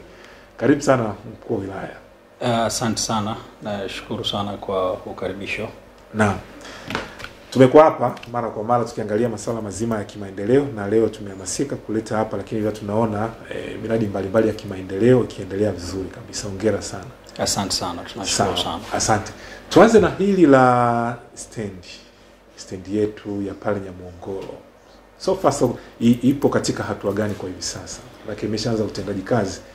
Stendi imeshakamilika, ni takriban mwaka sasa toka tumeanza operation, na ninapozungumza tayari wananchi wameshaanza kupata huduma, kwa maana ya watu wanaosafiri kwenda maeneo mbalimbali, hasa mikoa ya Mara pamoja na nchi jirani, wamekuwa wanaitumia sasa stendi yetu ambayo iko pale Nyamuongoro. Ni uwekezaji mkubwa na ni mradi mkubwa wa kimkakati ambao kwetu sisi kama manispaa pia ni sehemu ya chanzo chetu pia cha mapato. Kwa hiyo kazi inakwenda na wananchi wanafurahia kutumia stendi ile ya kisasa ambayo ipo katika ukanda wa Ziwa. Na nashukuru sana. Na utendaji kazi pale upoje kwa hivi sasa? Tumewapanga watu ambao wanatusaidia kuendesha shughuli za pale, lakini pia tunashirikiana na wadau wenyewe wanaohusiana na sekta ya usafirishaji. Kabla hatujaanzisha huduma ile stendi, mwanzo sisi kama manispaa tulikuwa tunatumia stendi ya pale Buzuruga. Sasa Buzuruga tumeshaihamisha, wale mawakala wote tulishawahamisha, tumeshawapeleka katika stendi kuu ya Nyamuongoro. Kwa hiyo operation ya pale inafanyika katika pande zote mbili, kwa maana ya manispaa kama wasimamizi, lakini pia tunao wasafirishaji wenyewe kupitia mawakala wao ambao tumeshawapa vyumba pale kwa ajili ya kukata tiketi na pia kupokea wageni, lakini pia tuna maeneo ya kuhifadhi mizigo na maeneo ambako magari pia yote yana uwezo wa kupaki pale kwa mara moja. Ile stendi ina uwezo wa kuchukua magari karibu 120 kwa mara moja. Lakini pale ndani tumeweka vibanda vya biashara. Tuna flame kwa ajili ya biashara kubwa na watu wameshachangamkia hiyo fursa, lakini bado kuna maeneo ambayo yamebaki. Nitumie nafasi hii kwa yeyote mwenye ndoto ya kutaka kuwekeza. Tayari tunayo maeneo ambayo mkurugenzi ameshayatangaza ili waweze kwenda kuchukua fomu na kuomba maeneo ambayo wanaweza wakaendelea kufanya biashara katika stendi yetu ile pale. Na asante sana kwa jitihada nzuri ambazo mnazifanya. Na japokuwa kuna hivi karibuni niliona kwamba kuna baadhi ya watu ambao walionekana kama wanashindwa kwenda na kasi ambayo mmewapangia pale. Ndio. Tulipata changamoto mwanzo wakati tunaanza sisi tulifanya study kupitia stendi kubwa inayofanana na stendi yetu ya Mongoro. Tulikwenda Dodoma ambako wana stendi kubwa kama ile, lakini pia tulikwenda Morogoro. Ndio. Tulikwenda pia Dar es Salaam kwenye ile stendi ya Magufuli, Mheshimiwa Magufuli. Kwa hiyo tukafanya ulinganisho wa bei na sisi tukapanga viwango ambavyo wakati tunaanza tumekuja kugundua kwamba kiasi kinaonekana kilikuwa ni kikubwa.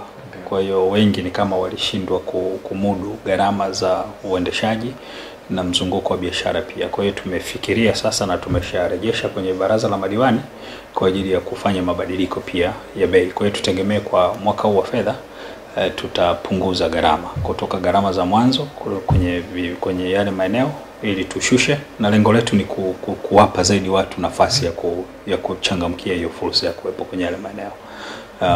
Nafikiri kubwa lilikuwa ni hilo ndilo ambalo tume-experience kama changamoto. Na pengine kuna faida zote zile ambazo ukiacha tu kwamba labda watu wanasafiri, kuna chochote kile ambacho mnaona labda kimeongezeka baada ya kuanzisha stendi hii ya Nyamongoro? Kwa upande wetu sisi ni kwenye upande wa mapato. Ndio. Kwa mwaka tulikasimia kukusanya bilioni 2+.5, na ninapozungumza almost tumeshafika zaidi ya 50% kama sio 60 ya makusanyo yetu. Na utakumbuka sisi tulikuwa tunakusanya bilioni 9 katika mapato yetu.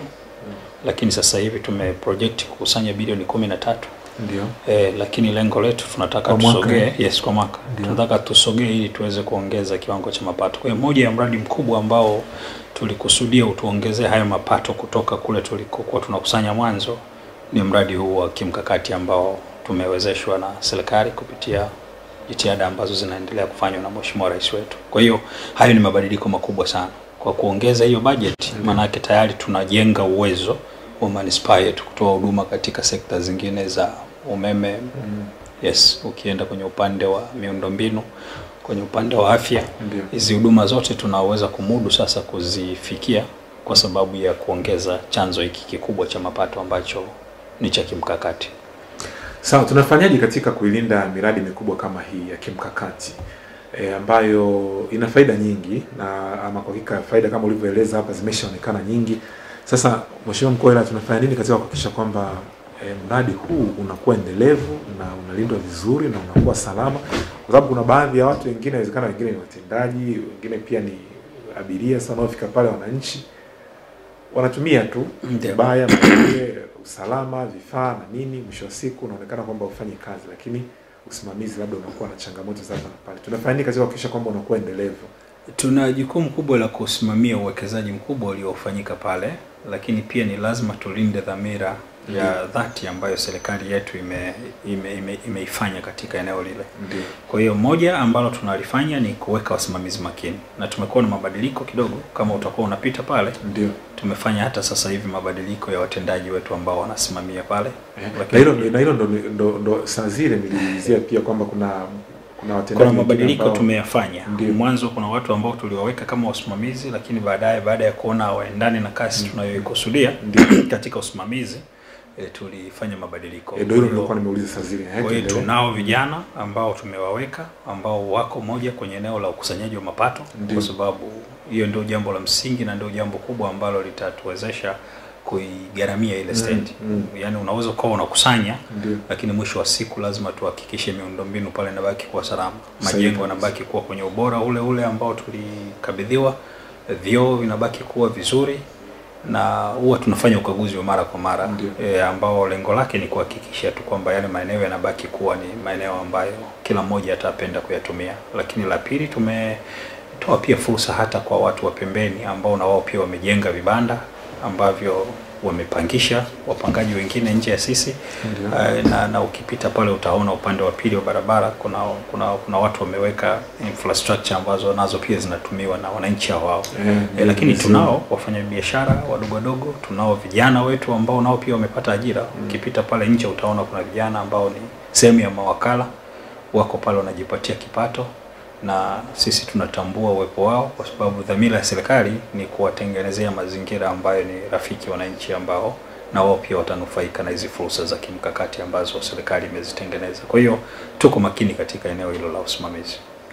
Naam, asante sana.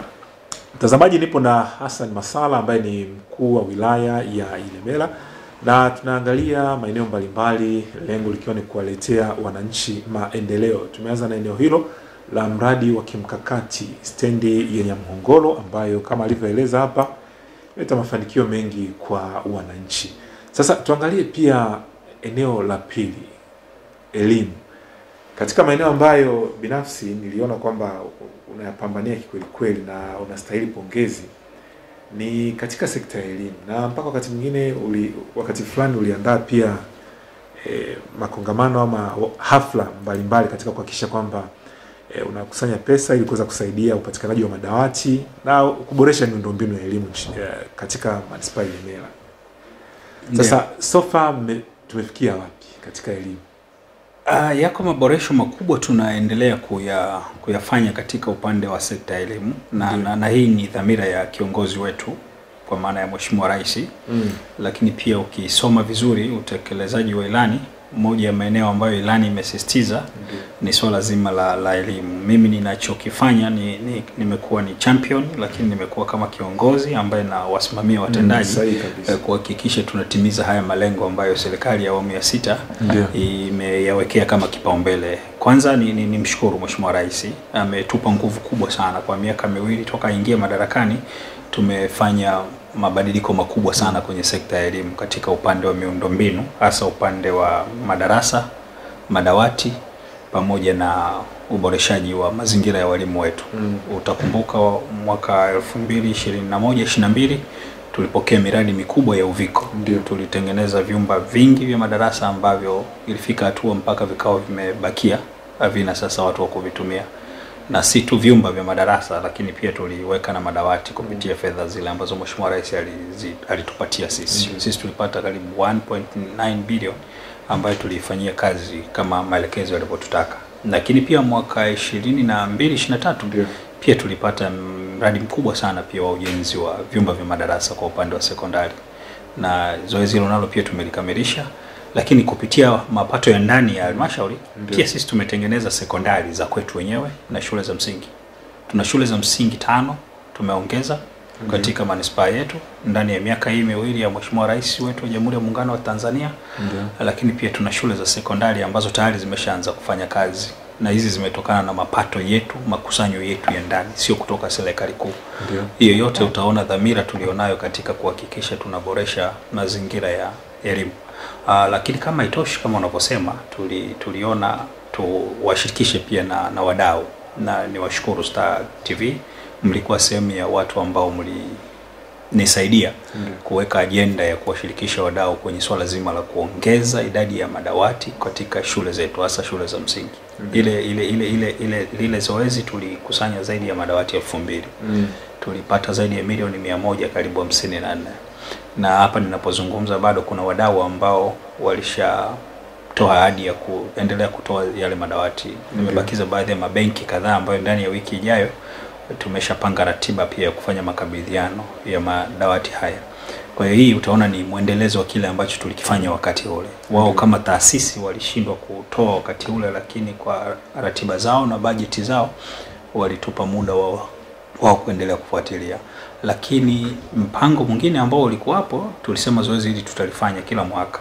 Kwa hiyo tuko kwenye maandalizi, na kwa sababu mahitaji bado yalikuwa ni makubwa kutokana na idadi ya watoto, naamini muda sio mrefu kuanzia mwezi wa 7 kama sio wa 8 tutakutana tena kwa ajili ya kuendelea katika zoezi lile kwa awamu ya pili. Sasa hivi akili na nguvu zote tumeelekeza kwenye uongezaji wa miundombinu ya madarasa kwa upande wa shule za msingi. Ya upande wa sekondari ni kama tumeshajitosheleza tayari, ila kwenye shule za msingi tuna upungufu mkubwa kidogo wa madarasa, na hii ni kutokana na idadi kubwa ya wanafunzi tulionao. Kwa hiyo haya maeneo mawili niliona ni yaweke hivyo kwamba tunapambana, na tunampongeza kiongozi wetu Mheshimiwa Rais kwa namna ambavyo anasupport hizi jitihada. Nampongeza Mheshimiwa mbunge wetu wa jimbo, na yeye pia amekuwa ni champion katika eneo hili. Lakini pia nawapongeza watendaji ambao nimekuwa nafanya nao kazi kwa karibu, ambao na wao pia wanatusaidia kuhakikisha tunatimiza haya malengo ya kuboresha elimu katika wilaya yetu ya Ilemela. Na licha ya jitihada hizi ambazo ni nzuri, Katika maeneo mengine nchini Tanzania unaweza kukuta kwamba ndio miundombinu ipo, madarasa yapo, lakini maeneo mengine pia walimu wa kufundisha wanakuwa ni wachache. Sasa kwa Ilemela vipi? Ndio kuna madawati, majengo na nini, vipi walimu wapo wa kutosha? Tuna walimu kwa upande wa sekondari, tuna walimu wa kutosha. Changamoto tulionayo ni changamoto ya kitaifa kwa maana ya walimu wa masomo ya sayansi. Ndio. Na kwa upande wa msingi tuna upungufu wa walimu ambao nitumie pia nafasi hii kwa sababu utakubaliana na mimi ni takriban mwezi sasa umepita zimetangazwa ajira mpya za upande wa sekta ya afya pamoja na elimu. Kwa hiyo tunategemea tutapata nyongeza ya walimu katika eneo hili. Kikubwa ambacho tunaendelea kukiweka vizuri kwa sasa ni namna ya kupanga vizuri kama ya walimu tulionao. Maana wakati mwingine mnaweza mkawa mna walimu wa kutosha, lakini namna mlivyowapanga kuwatawanya kwenye shule zenu ikawa ndio changamoto. Kwa hiyo sisi tumeshakubaliana na tumeshakaa na wataalamu wetu. Hapa ninapozungumza tayari kuna baadhi ya walimu tumeshaanza kuwatawanya kwenye vituo vile ambavyo vinaonekana viko nje ya mji. Lengo letu ni kusawazisha ikama ya walimu katika shule zetu. Kwa hiyo kwa kadiri ya idadi ilivyo, kwa idadi ya wanafunzi tulionao, bado upungufu ambao tunauzungumzia hapa tukichanganya na ajira hizi mpya kama tutapata walimu na uhakika tutapata, itatusaidia pia kuondokana na hiyo changamoto. Kwa hiyo hii ndio maana pia inatupelekea hata kwenye matokeo yetu ya kidato cha 4, kidato cha 6 na darasa la 7, manispaa ya Ilemela imekuwa inafanya vizuri ndani ya miaka mitatu kama sio minne mfululizo. Sawa, mtazamaji, wewe ni sehemu ya kipindi hiki. Unaweza kutuandikia ujumbe wako mfupi kupitia namba 0688 817 nami nikausoma ujumbe wako kama ulivyouandika kupitia namba 0688 817 nami nitausoma. Kama una swali, una maoni, una ushauri, una lolote lile ambalo unaliona, basi kwa mheshimiwa mkuu wa wilaya fanya hivyo moja kwa moja. Sasa kabla sijasoma pia maoni ambayo watu wanaendelea kutuandikia hapa, kuna na vijana. Ndio. Maana vijana ni kwa mujibu wa sensa watu na makazi iliyofanyika hivi karibuni ambapo Tanzania takriban watu milioni 61-62. Vijana bado katika maeneo mbalimbali nchini Tanzania wanaonekana kwamba wana changamoto ya fursa, ajira na mambo kama hayo. Sasa wao wanakuona huko karibu sana vijana wa Ilemela huko. Hebu tuambie tatizo la ajira. Ziko jitihada kubwa tunaendelea kuzifanya katika kuhakikisha tunasaidia kutimiza ndoto za vijana wetu. Maeneo mawili sisi tumeona tuyafanyie kazi kwa kadiri ya nafasi tulionayo. Moja, tuna swala zima la uwezeshaji wa haya makundi ya vijana ambao tayari wameshatambua nini wanapaswa wakifanya. Ndio. Tuna uwekezaji mkubwa ambao tumeona tuufanye kupitia fursa tulionayo ya ziwa. Tuna ziwa Victoria. Ndio. Na sisi asilimia kubwa ya wilaya yetu nusu kwa nusu tunagawana ziwa na nchi kavu. Kwa hiyo ni fursa ambayo lazima tuliona tuitumie ipasavyo kwa kutumia uchumi wa blue economy. Tuna vijana ukienda kata ya Sangabuye kule na Kayenze tumeshawawezesha. Tumewapa mtaji kupitia mapato yetu ya ndani na wanafanya uvuvi wa kisasa kwa kutumia hizi cages. Na ni jambo ambalo kwa muda mrefu lilikuwa halijafanyika. Lakini pia tumeiona dhamira ya Mheshimiwa Rais kupitia Wizara ya Uvuvi. Mheshimiwa Waziri Ulega ashakuja hapa mara 3 mara 4 na kuna kazi kubwa tushapeana kwa ajili ya kuangalia namna gani tutapanua uwezeshaji kwa makundi ya vijana. Kwa hiyo kuna habari njema ambayo ningewaandaa vijana hasa wenye nia na uwekezaji kwenye eneo hilo na ambao walikuwa na ndoto.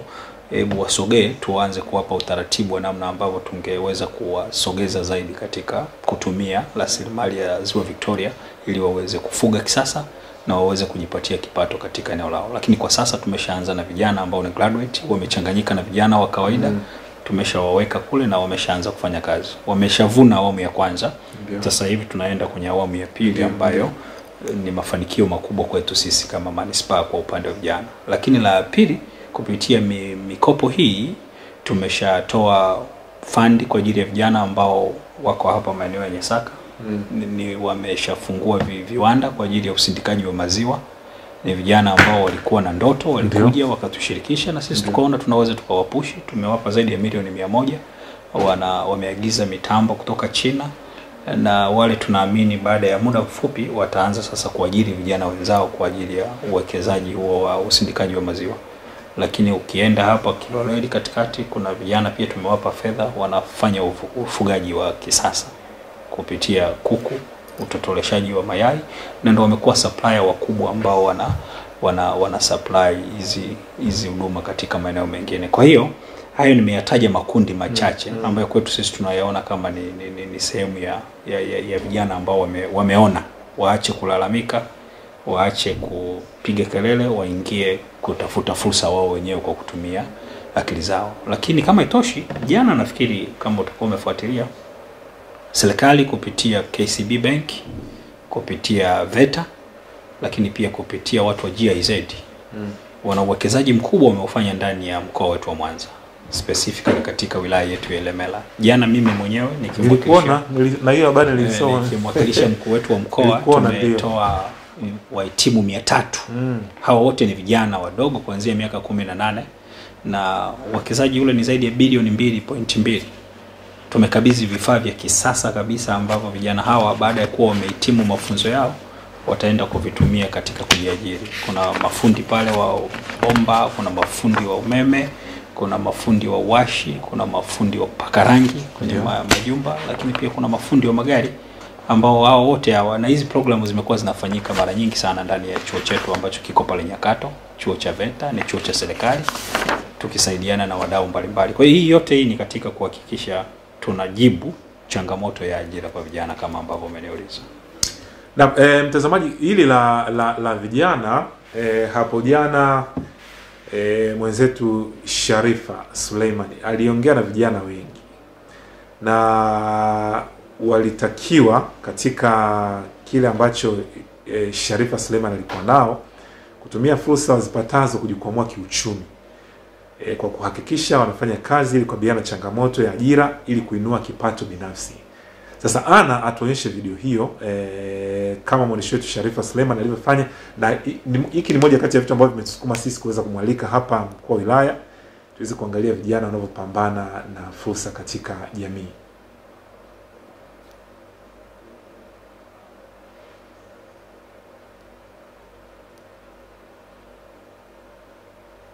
Kundi la vijana 300 kutoka wilaya mbalimbali za mkoa wa Mwanza wanakutanishwa hapa baada ya kuhitimu mafunzo ya miezi 6 katika chuo cha VETA Mwanza kupitia programu ya tujiajiri yenye lengo la kumwezesha kijana kutumia stadi za maisha kuinua kipato. Lakini baada ya kuweza kushiriki mafunzo haya na kuhitimu, sasa tumekuwa mafundi, tumeweza kujiajiri, tumeweza sasa kujitegemea.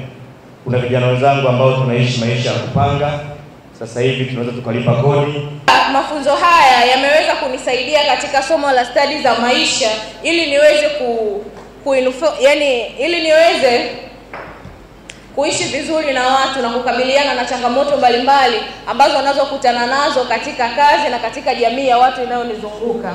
Ufundi bomba, useremala, ujenzi ni baadhi ya mafunzo waliyopata vijana hawa, ambapo KCB Foundation wanaosimamia vijana hawa wanaona mafanikio ya kuondokana na changamoto ya ajira. Tuwekea lengo kwamba angalau 30% wawe wanawake. Lengo letu lilitimia kwa kuwa na 32% ya wanawake ambao wamefanya kozi hii, na umeona wengine wakijieleza hapa. Big up.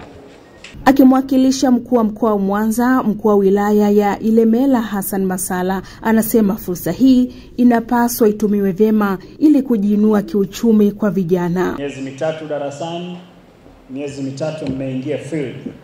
Sio fursa ndogo. Vijana wengi walitamani washiriki kwenye mafunzo ya namna hii, lakini hawajapata hiyo nafasi. Kwa hiyo kwa nyinyi mliopata mpaka leo mnahitimu, tunaamini tayari mmeiva, na jambo la kwanza ambalo kubwa tungependa kuwasisitiza, hebu mjiamini. Ukishajiamini mwenyewe utaamini unachokwenda kukifanya. Ukishaamini unachoenda kukifanya, maana yake tayari umeshajiandaa kuingia katika ushindani. Ufundi. Leo hii tunachokishuhudia ni utekelezaji wa ilani iliyopo ndani ya ukurasa namba 29 wa Chama cha Mapinduzi, kwa ajili ya kuweza kuwezesha vijana kwa ajili ya kuweza kunufaika na zile ajira ambazo serikali ilikuwa imekusudia, ajira milioni 7 kwa miaka 5. Mwaka huu programu hiyo ya Tujiajiri inataraji kuchukua vijana zaidi ya 500 katika mikoa ya Mwanza, Morogoro, Zanzibar na Dar es Salaam. Sharifa Suleiman, wa Star TV. Naam, sasa hilo ndo tulikuwa tunalijadili hapa na mkuu wa wilaya wa Ilemela, hasa ni masuala kuhusiana na vijana kutumia fursa mbalimbali kujiletea kipato. Haya uliowaambia jana wameyazingatia na watayafanyia kazi? Sasa tuna wajibu. Unajua hii program pamoja na kuwatoa wamesha phase out, lakini ni program ambayo bado kuna namna ya kuwafuatilia.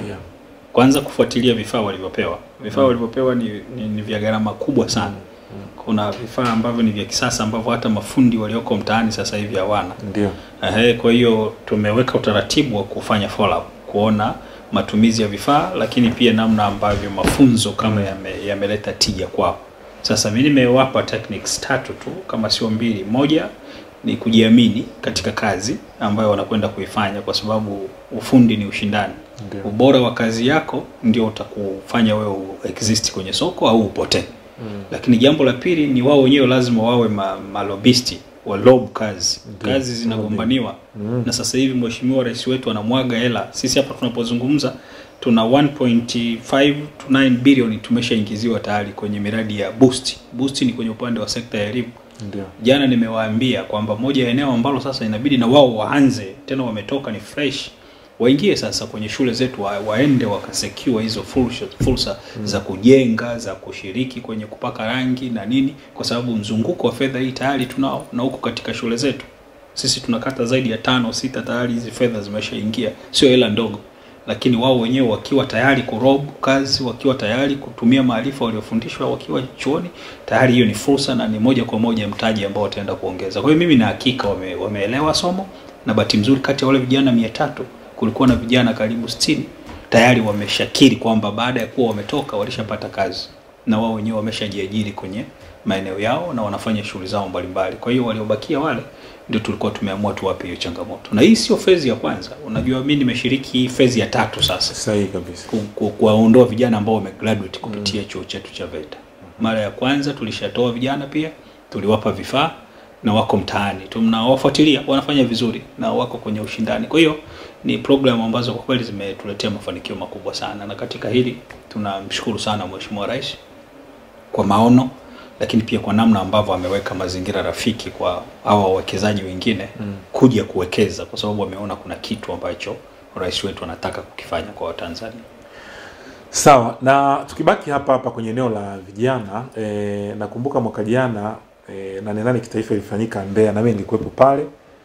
Na moja kati ya watu ambao wanawaongelea sana vijana wapambane hasa kwenye sekta ya kilimo ni Waziri Mkuu. Yes. Pamoja na waziri mwenye dhamana Hussein Bashe. Kikubwa ni kwamba wanakifanya kilimo sasa hivi. Kuna neno ambalo kwa nilitumia nasema kama sex agriculture. Yaani ni kwamba wanakifanya kilimo kionekana kwamba sio kitu kigumu. Ni kwamba unajua vijana wanapenda pia vitu rahisi. Kwa hiyo wakiona kwamba kilimo ni kitu ambacho ni rahisi, sawa, wanaweza kukifanya na wakipende. Hapa manake vijana wengine pia wanapenda tu mambo haya tu ya mjini tu na nini. Kwenye kilimo vipi? Vijana wanachangamkia kilimo kwa sababu ukiangalia kijiografia Ilemela ni eneo ambalo pia lina fursa nyingi sana za kilimo. Ukiacha tunao vijana ambao kwanza wameshiriki katika hii BBT. Tunao vijana wetu kutoka wilaya ya Ilemela na ofisi yangu ilishiriki kurecruit hao vijana. Ndio. Kwa hiyo wako katika hizi incubation center na mostly wako Dodoma tayari kwa ajili ya kwenda kupata training ya namna ambavyo wanaweza kushiriki kwenye zoezi la kilimo. Ukirudi kwetu kama ulivyosema, tunakata sisi ambazo zina sura ya maeneo ya nje ya mji. Kwa hiyo bado tuna ardhi ambako tunashiriki kilimo. Kayenze ni mojawapo, Sangabuye, Shibula, Bogogwa. Hizi kata zote hizi zina maeneo very potential kwa ajili ya kilimo cha mazao ya chakula, lakini pia hata mazao ya biashara. Lakini pia tuna vijana wengine pia wako kwenye hii incubation center ya hapa Mabuki. Pale kuna zoezi la kuwa train vijana kwa ajili ya kushiriki kwenye zoezi la ufugaji wa kisasa. Tumezoea tunafuga katika mazingira yale ya uwenyeji. Kwa hiyo vijana wetu wako pale pia. Kwa hiyo hizi zote hizi ni creation ambazo serikali imeamua kutengeneza haya mazingira ili kila mmoja mwenye ndoto ya kushiriki kwenye shule anayoipenda hakikisha anafanya hivyo. Na mazingira haya sisi tumeyafungua. Kwa hiyo wakishatoka kule, tunaamini moja watakuja na maarifa ya kutosha, lakini mbili sisi kama serikali tumeshatengeneza mazingira ya kuwaandalia ili wao waweze sasa kushiriki kwenye ndoto zao wanazozitaka. Kama ni kuwapa uwezeshaji, tutafanya hivyo kwa sababu tayari tuna mafungu tunatenga, lakini pia kama ni kuwapa utaalamu ndio huo tumeshawapeleka kwenye haya maeneo. Kwa hiyo nitoe wito kwa vijana wanaonifuatilia na wanaofuatilia kipindi hiki walioko wilaya ya Ilemela. Hebu sisi tuko tayari kukaa na wao. Tunawakaribisha katika kuwa engage na kutumia mawazo yao. Watengeneze mipango yao ya biashara, watengeneze mipango yao kama ni ya sekta yoyote. Waje, sisi tuna wataalamu pale ambao sisi tutawapa kazi ya kupitia, wachambue, then tutakachoona kina faida kwa jamii yetu na kinaweza kikaongeza tija. Sisi tutasupport mipango hiyo kama ambavyo wengine tumeshawafanyia kitu cha namna hiyo. Naam, sasa wengi wanatufuatilia kwa hivi sasa na tuwape nafasi walau tuweze kuwasikia. Habari za asubuhi bwana. Kwema, unaitwa nani na upo wapi? Naam, bila shaka unataka kutoa maoni kwenye kipindi chetu cha tuongea asubuhi. Halo? Ndio nimefuatilia hapa hiki kipindi. Ndio, karibu tupe maoni yako. Kwanza kabisa niseme nashukuru sana kwa nafasi ambazo serikali imetoa za kuingia ubia na hawa EFD. Ndio. Kwa sababu asilimia kubwa ya vijana ambao walikuwa hawana hata shughuli za kufanya, ambao walikuwa mtaani, wazazi wao wamepata sehemu ambazo wanaweza wakapata matumaini kwamba vijana wao wanaweza wakapata jambo la kufanya. Ndio. Na hili pia nilikuwa na baadhi ya vitu ambavyo nilikuwa natamani nilifahamu, kwa sababu pia mimi ndio nina kijana wangu ambaye nimempeleka huko akasoma kozi kwa hapa Dodoma. Kijana wa kwanza nilimpeleka awamu ya kwanza mwaka jana nadhani. Na kijana wa pili nimempeleka awamu ya pili, hii mara hii ya pili. Sasa sikujua hizi program kwa sababu naona hata huyu kijana baada ya kumaliza naona mikoa si imetofautiana program jinsi ya kuzifanya, kwa sababu nimeona kwa nini hapo Mwanza kwa jinsi maelekezo nilivyoona yanatoka hapa ni kwamba mnawawezesha hawa vijana kuwaingiza sehemu au kuwawezesha vifaa vitendea kazi na waingie sehemu ambazo watakuwa wanajishughulisha kwenye miradi kama hiyo serikali ambayo imetoa miradi ya kwenye hizo shule. Kwa sababu vijana wengi wanajifunza, lakini sasa experience ambayo wanaipata kutoka kwenye mafunzo hayo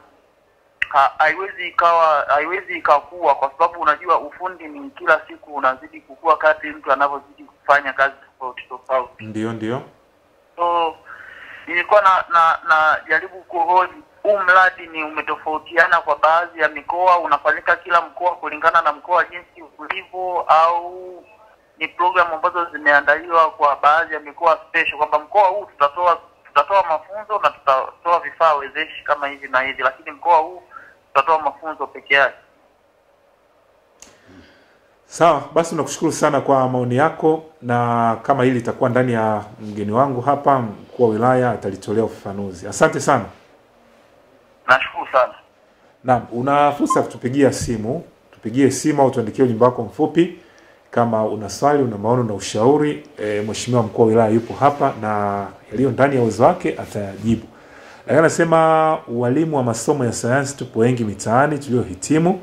Halmashauri zote nchini zingefanya utaratibu wa kutoa ajira za muda ili kupunguza uhaba wa walimu mashuleni. Haya, asante sana kwa maoni yako.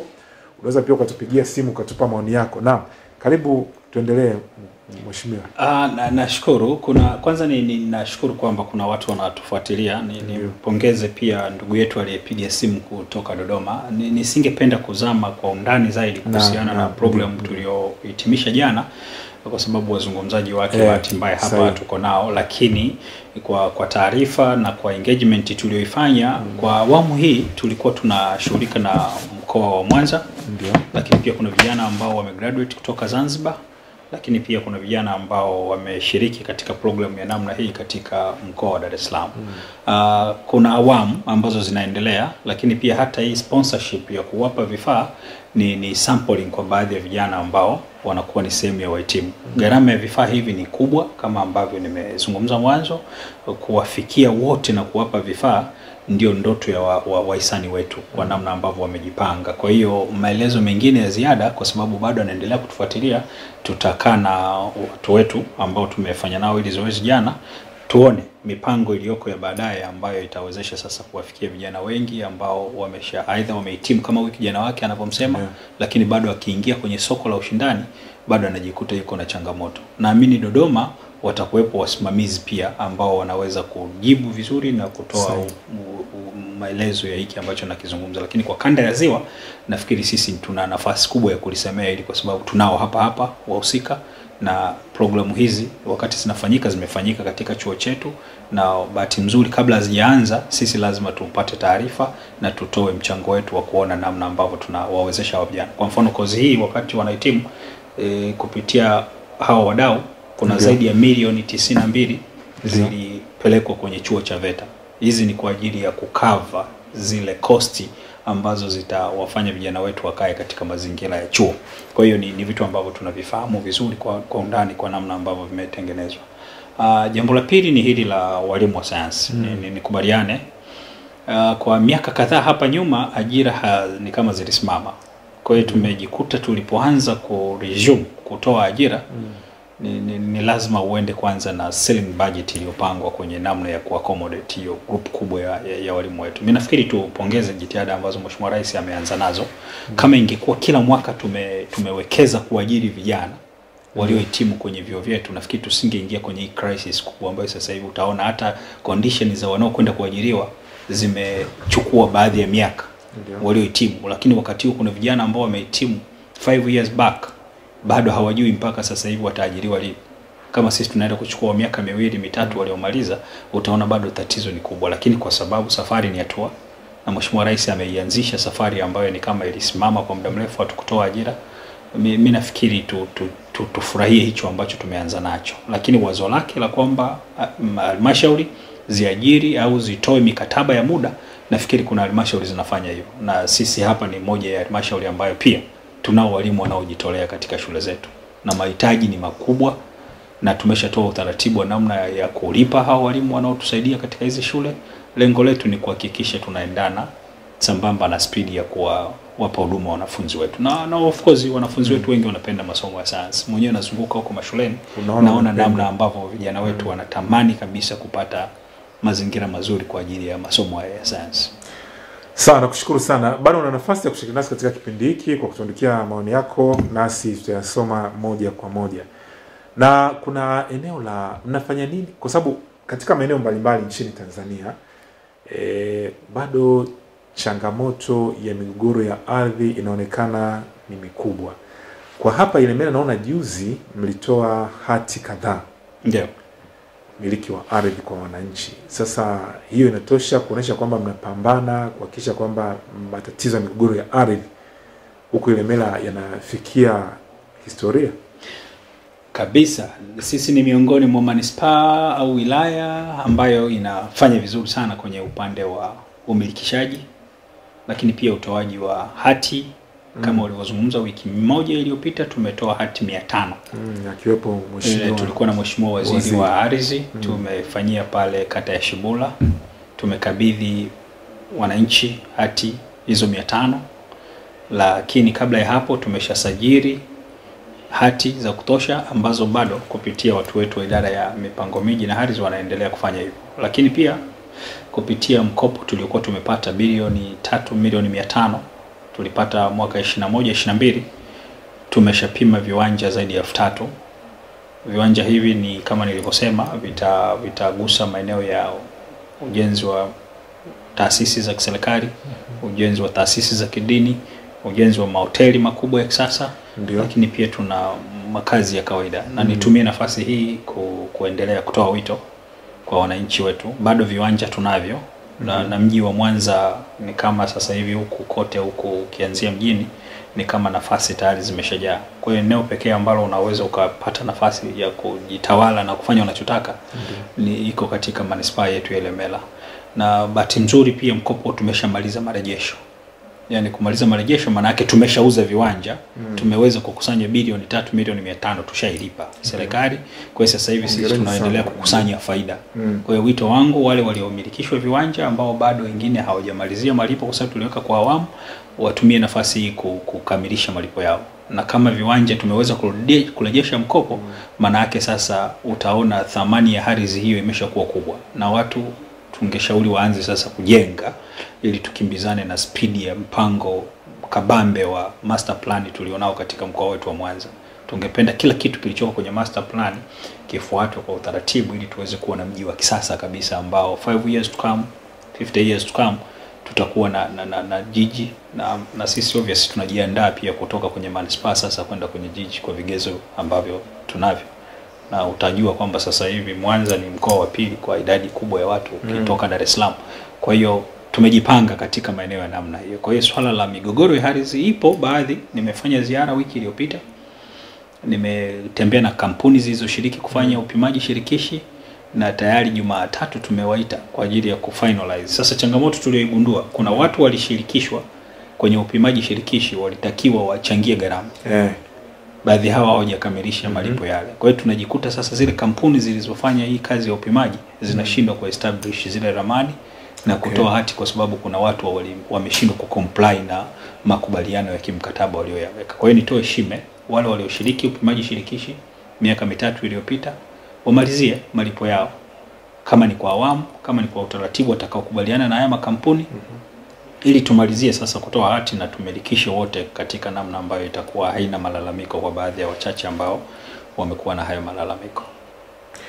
Naam, nashukuru sana kwa namna mnavyo pambana na hilo. Sasa tuangalie tunaelekea ukingoni mwa kipindi, bado dakika chache. Tuangalie pia maeneo mawili. Eneo la kwanza ni la miundombinu na eneo la pili pia ni la afya. Ndio. Manake tuangalie pia licha ya kuwa vituo vya afya vipo, upatikanaji wa dawa, lakini pia huduma nzuri zinazopatikana pale na kuepusha pia vifo vya mama na mtoto, pia watoto chini ya miezi 5, miaka 5 vipungue. Hapa na penyewe pia tumefanya nini?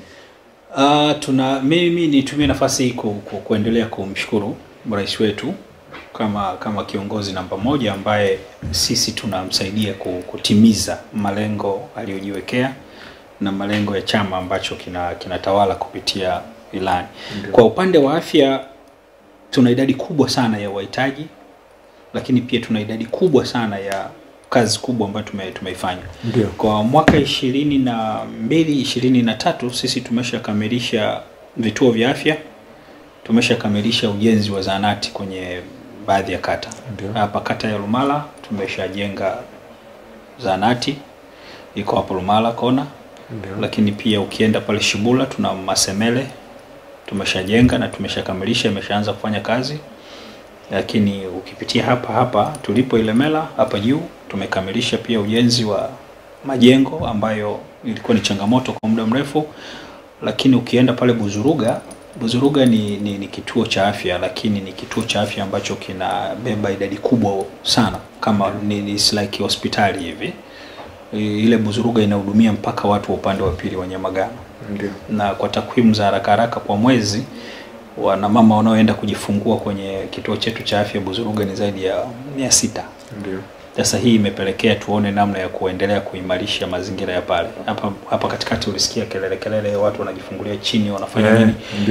Tumechukua hatua, tumejenga jengo la mama na mtoto ambalo litakuwa na uwezo sasa wa kupokewa na mama 40 ya tipa. Na tumeshatumia zaidi ya milioni 250 na jengo limekamilika. Juzi nilienda kulikagua. Kwa sasa hivi tumerequest vitanda pamoja na maboresho mengine ambayo muda sio mrefu tutafanya extension ya huduma katika kituo kile. Lakini hili kukipa unafuu kila kituo cha afya tumeanzisha ujenzi wa zahanati Nyambiti ambayo iko kule kata ya Buzuruga. Lakini kama haitoshi, kwa upande wa hospitali ya wilaya tumeweka zaidi ya bilioni 3,100,000. Tunaendelea kukamilisha wodi za kina mama na wodi za kina baba, jumla wodi 5. Ndio. Lakini pia tayari tumeshapokea vifaa vya kisasa kabisa ambavyo vitakwenda kuhudumia watu wetu. Tuna x-ray machine pale, tuna mitambo mikubwa ambayo tumeshaipokea kutoka wizarani. Hii yote ni katika kuendelea kuimarisha huduma za afya. Ukiondoa pia hizi vituo binafsi ambavyo navyo pia vinatoa huduma katika maeneo yetu, lakini tunayo hospitali yetu ya mkoa Sekotule ambako wakati mwingine ndio inakuwa wananchi wakizidiwa huko, basi tunakwenda nao. So far kwenye upande wa afya tumefanya kazi kubwa, na kupitia zile fedha za tozo tumejenga kituo cha afya Kayenze ambako toka historia hii ya nchi hii kukuwahi kuwa na hicho kituo. Wale wananchi walikuwa wanalazimika kusafiri kutoka Kayenze wanakuja mpaka huko Sangabuya au wanakuja huko wilayani moja kwa moja, lakini ndani ya mwaka 22-23 tayari tumeshakamilisha. It's a full package. Tuna OPD, tuna mashine tayari, tuna kila kitu. Na hapa tunapozungumza wananchi wanapata huduma wa ukanda ule wote. Kwa hiyo tumejaribu kuzitawanya hizi huduma kwenye maeneo ya kata zetu na mitaa ili kuhakikisha wananchi wanapata hiyo huduma. Sawa, jingine ndo hilo la ujenzi wa miundombinu. Manake sasa ni msimu wa mvua huu. Ndio. Barabara zetu zipo salama huko? Jiografia ya Mwanza ambayo ndani yake Ilemela inapatikana nafikiri ni ya kipekee tofauti na mikoa mingine. Sisi ni kama bakuli hivi. Bakuli ukikaa huku juu tuko milimani, ukishuka chini ndiko ambako tunategemea kuona miundombinu ambayo sisi tunaendelea kupambana nayo. Lakini bado pamoja na jiografia hiyo ya asili tulionayo ya kuzungukwa na miamba, bado tumeendelea kuwa na changamoto ya ubora wa barabara zetu. Ila serikali inaendelea kupambana. TARURA wameongezewa fungu la fedha na tumeshafanya kazi ya ukaguzi kwenye baadhi ya barabara ambazo zimekuwa ni changamoto zaidi. Na hapa tunapozungumza tayari matengenezo kwa kutumia mawe tunafanya kwenye baadhi ya barabara, lakini pia kuna mitaa ambako tayari tuna wakandarasi na wanaendelea na kazi. Kwa hiyo ukiniambia kwa ujumla kwenye upande wa miundombinu ni 50-50. Tuna maeneo ambako bado hali sio nzuri sana, lakini kuna maeneo ambako serikali kupitia TARURA, kupitia TANROADS tunafanya kazi nzuri na kazi inaendelea. Ukienda hii barabara ya Buswelu sasa hivi tuna zaidi ya kilomita 2-3 za lami zinaendelea kutengenezwa na wakala wa barabara kwa maana TANROADS. Lakini ukichukua hii barabara kutoka airport kwenda mpaka Pasiansi utaona matengenezo yanayoendelea ya ufungaji wa taa na kila kitu. Hiyo yote ni kazi ya serikali inafanywa chini ya awamu ya 6. Lakini pia ukienda huko mitaani, ukienda Nyambiti kulikuwa kupitiki, kule Buzuruga, ukija hapa Big Bite katikati hapa kulikuwa kupitiki, na ukienda kule Kabuoro juu ziwani kule chini kote kule tumeshatengeneza barabara za lami. Na sasa hivi ninavyozungumza tuna mradi wa TASAF kupitia OPEC. Tuna fedha ambazo tayari zinaendelea kufanya kazi kwenye kata ya Kirumba. Hayo yote ni maeneo ambako nafikiri jitihada za serikali kuhakikisha barabara zetu zinapitika na zinaondoa changamoto ya usafiri kwa watu wetu zinaendelea kuimarishwa. Kwa hiyo ni watoe hofu wananchi. Serikali inafanya kazi na tunawashukuru na wao kwa sababu pia wamekuwa wanatupa ushirikiano katika kuyaelewa haya na kutusaidia kufikia malengo ya serikali. Sawa, tunaelekea ukingoni mwa kipindi hiki na pengine sasa kama una ya ziada kuhusiana na kila ambacho nyie watendaji wakuu mnafanya katika kuhakikisha kwamba wananchi wanakuwa na maisha bora. Karibu. Mimi ni shukuru kwanza kupata fursa za mara kwa mara kupitia kituo chetu cha Star TV. Ndio. Tunapopata nafasi ya kuja na kuyaeleza haya, maana yake mnatufungulia milango ya kuwasogelea wananchi na kuwapa taarifa ya nini serikali inafanya. Wakati mwingine wananchi wanaweza wasijue haya mambo ambayo tunayazungumza hapa kwa sababu aidha hatuwafikii au wanakosa fursa ya kujua. Lakini kupitia Star TV mara kadhaa mmetupa hiyo fursa ya kuongea na wana Mwanza na wana Ilemela na Watanzania kwa ujumla, lakini pia wanaweza kujua kazi kubwa ambayo wanafanya serikali. Kwa hiyo ni waombe wananchi wetu, serikali ina jukumu moja la kusimamia maisha yao, lakini na wao wananchi wana jukumu kubwa la kushirikiana na serikali ili kuhakikisha haya yote tunayafikia. Na mimi nafurahi kwa sababu tunapata ushirikiano. Ziara tunazopita huko unaona feedback kutoka kwa wananchi. Kwenye shida tumekuwa tunapambana kuzitatua, kwenye changamoto hapa ninapozungumza, wataalamu wetu tumeshawatoa ofisini. Kwa mfano hao watu wa ardhi, mimi na zaidi ya wiki moja sasa wako kwenye kata ambako tumewa station kabisa ili waweze kuaddress kwa vitendo na kujibu na kumaliza hizo changamoto kwenye maeneo yao. Kwa hiyo wananchi wale wenye malalamiko, wenye hoja ambazo hazijapata majibu kupitia serikali wasichoke, kwa sababu sisi tuko tayari na tuko hapa kwa ajili ya kumsaidia Mheshimiwa Rais kujibu na kutatua changamoto ambazo zimekuwa kwao ni shida kufikia malengo yao. Kwa hiyo ni watake tu na niendelee kuwaomba waje kwa mkurugenzi, ofisi iko wazi, wakija pia kwenye ofisi ya mkuu wa wilaya, sisi tutatoa maelekezo kwa watendaji wetu. Tunaamini tutaendelea kuwasaidia. Sawa, basi mimi nikushukuru sana kushiriki nasi katika kipindi kwa siku ya leo, lakini pia kueleza kwa kina wananchi yale ambayo nyie watendaji mnayofanya katika kuhakikisha kwamba mnawaletea maendeleo. Nashukuru sana. Asante na watakia kazi njema. Naam, mtazamaji, niseme tu kwamba kufikia hapo kipindi cha Tuongee asubuhi kwa siku ya leo hakina la ziada. Lakini tu nikumbushe kwamba endapo una maoni, una ushauri, usite kutuandikia ujumbe huu kupitia namba 0688817818 nasi tutafanyia kazi moja kwa moja. Nikumbushe pia kwamba kwa siku ya leo pia tulikuwa na wahisani wetu, si wengine bali ni RJ Classic Furniture. Wanapatikana Nyegezi, ukiwa unaelekea stendi ya mabasi ya Nyegezi, lakini pia umevuka tu kidogo pale Nyegezi Kona, basi utawapata mkono wako wa kulia RJ Classic Furniture. Lakini pia tunashukuru sana pia Freddy Fashion, wanapatikana jijini Mwanza katikati kabisa, mtaa kisha mapanda jirani kabisa na Salamakoni pale. Basi ukihitaji kuwapata unaweza kuwapigia kwa namba zao, lakini pia ukapata mavazi mbalimbali, uko na muonekano mzuri. Kwa hiyo tunashukuru sana kwa nasi katika kipindi kwa siku ya leo. Mheshimiwa mkuu wa wilaya, mimi nakushukuru sana. Hapa nyumbani kwako, wakati mwingine pia tutakapokualika bwana, ndio uje hapa. Ili la vijana pia ndio limetusukuma sisi tukakuita leo kwa siku ya leo, na wakati mwingine pia ukiwa na mengine ya ziada utualike pia. Nashukuru sana. Yapo mengi tu ambayo kabisa tunafanya huko na Twitter pia, na sisi tuje kuja kuonyesha wananchi. Haina shida, nashukuru sana. Natakia kazi njema. Sawa, basi kwa niaba ya Ana pamoja na Elisha Ndalo na wengine wote walioshiriki katika maandalizi ya kipindi hiki, mimi ni Bernard James, nikutakie asubuhi njema, tukutane kesho katika kipindi hiki.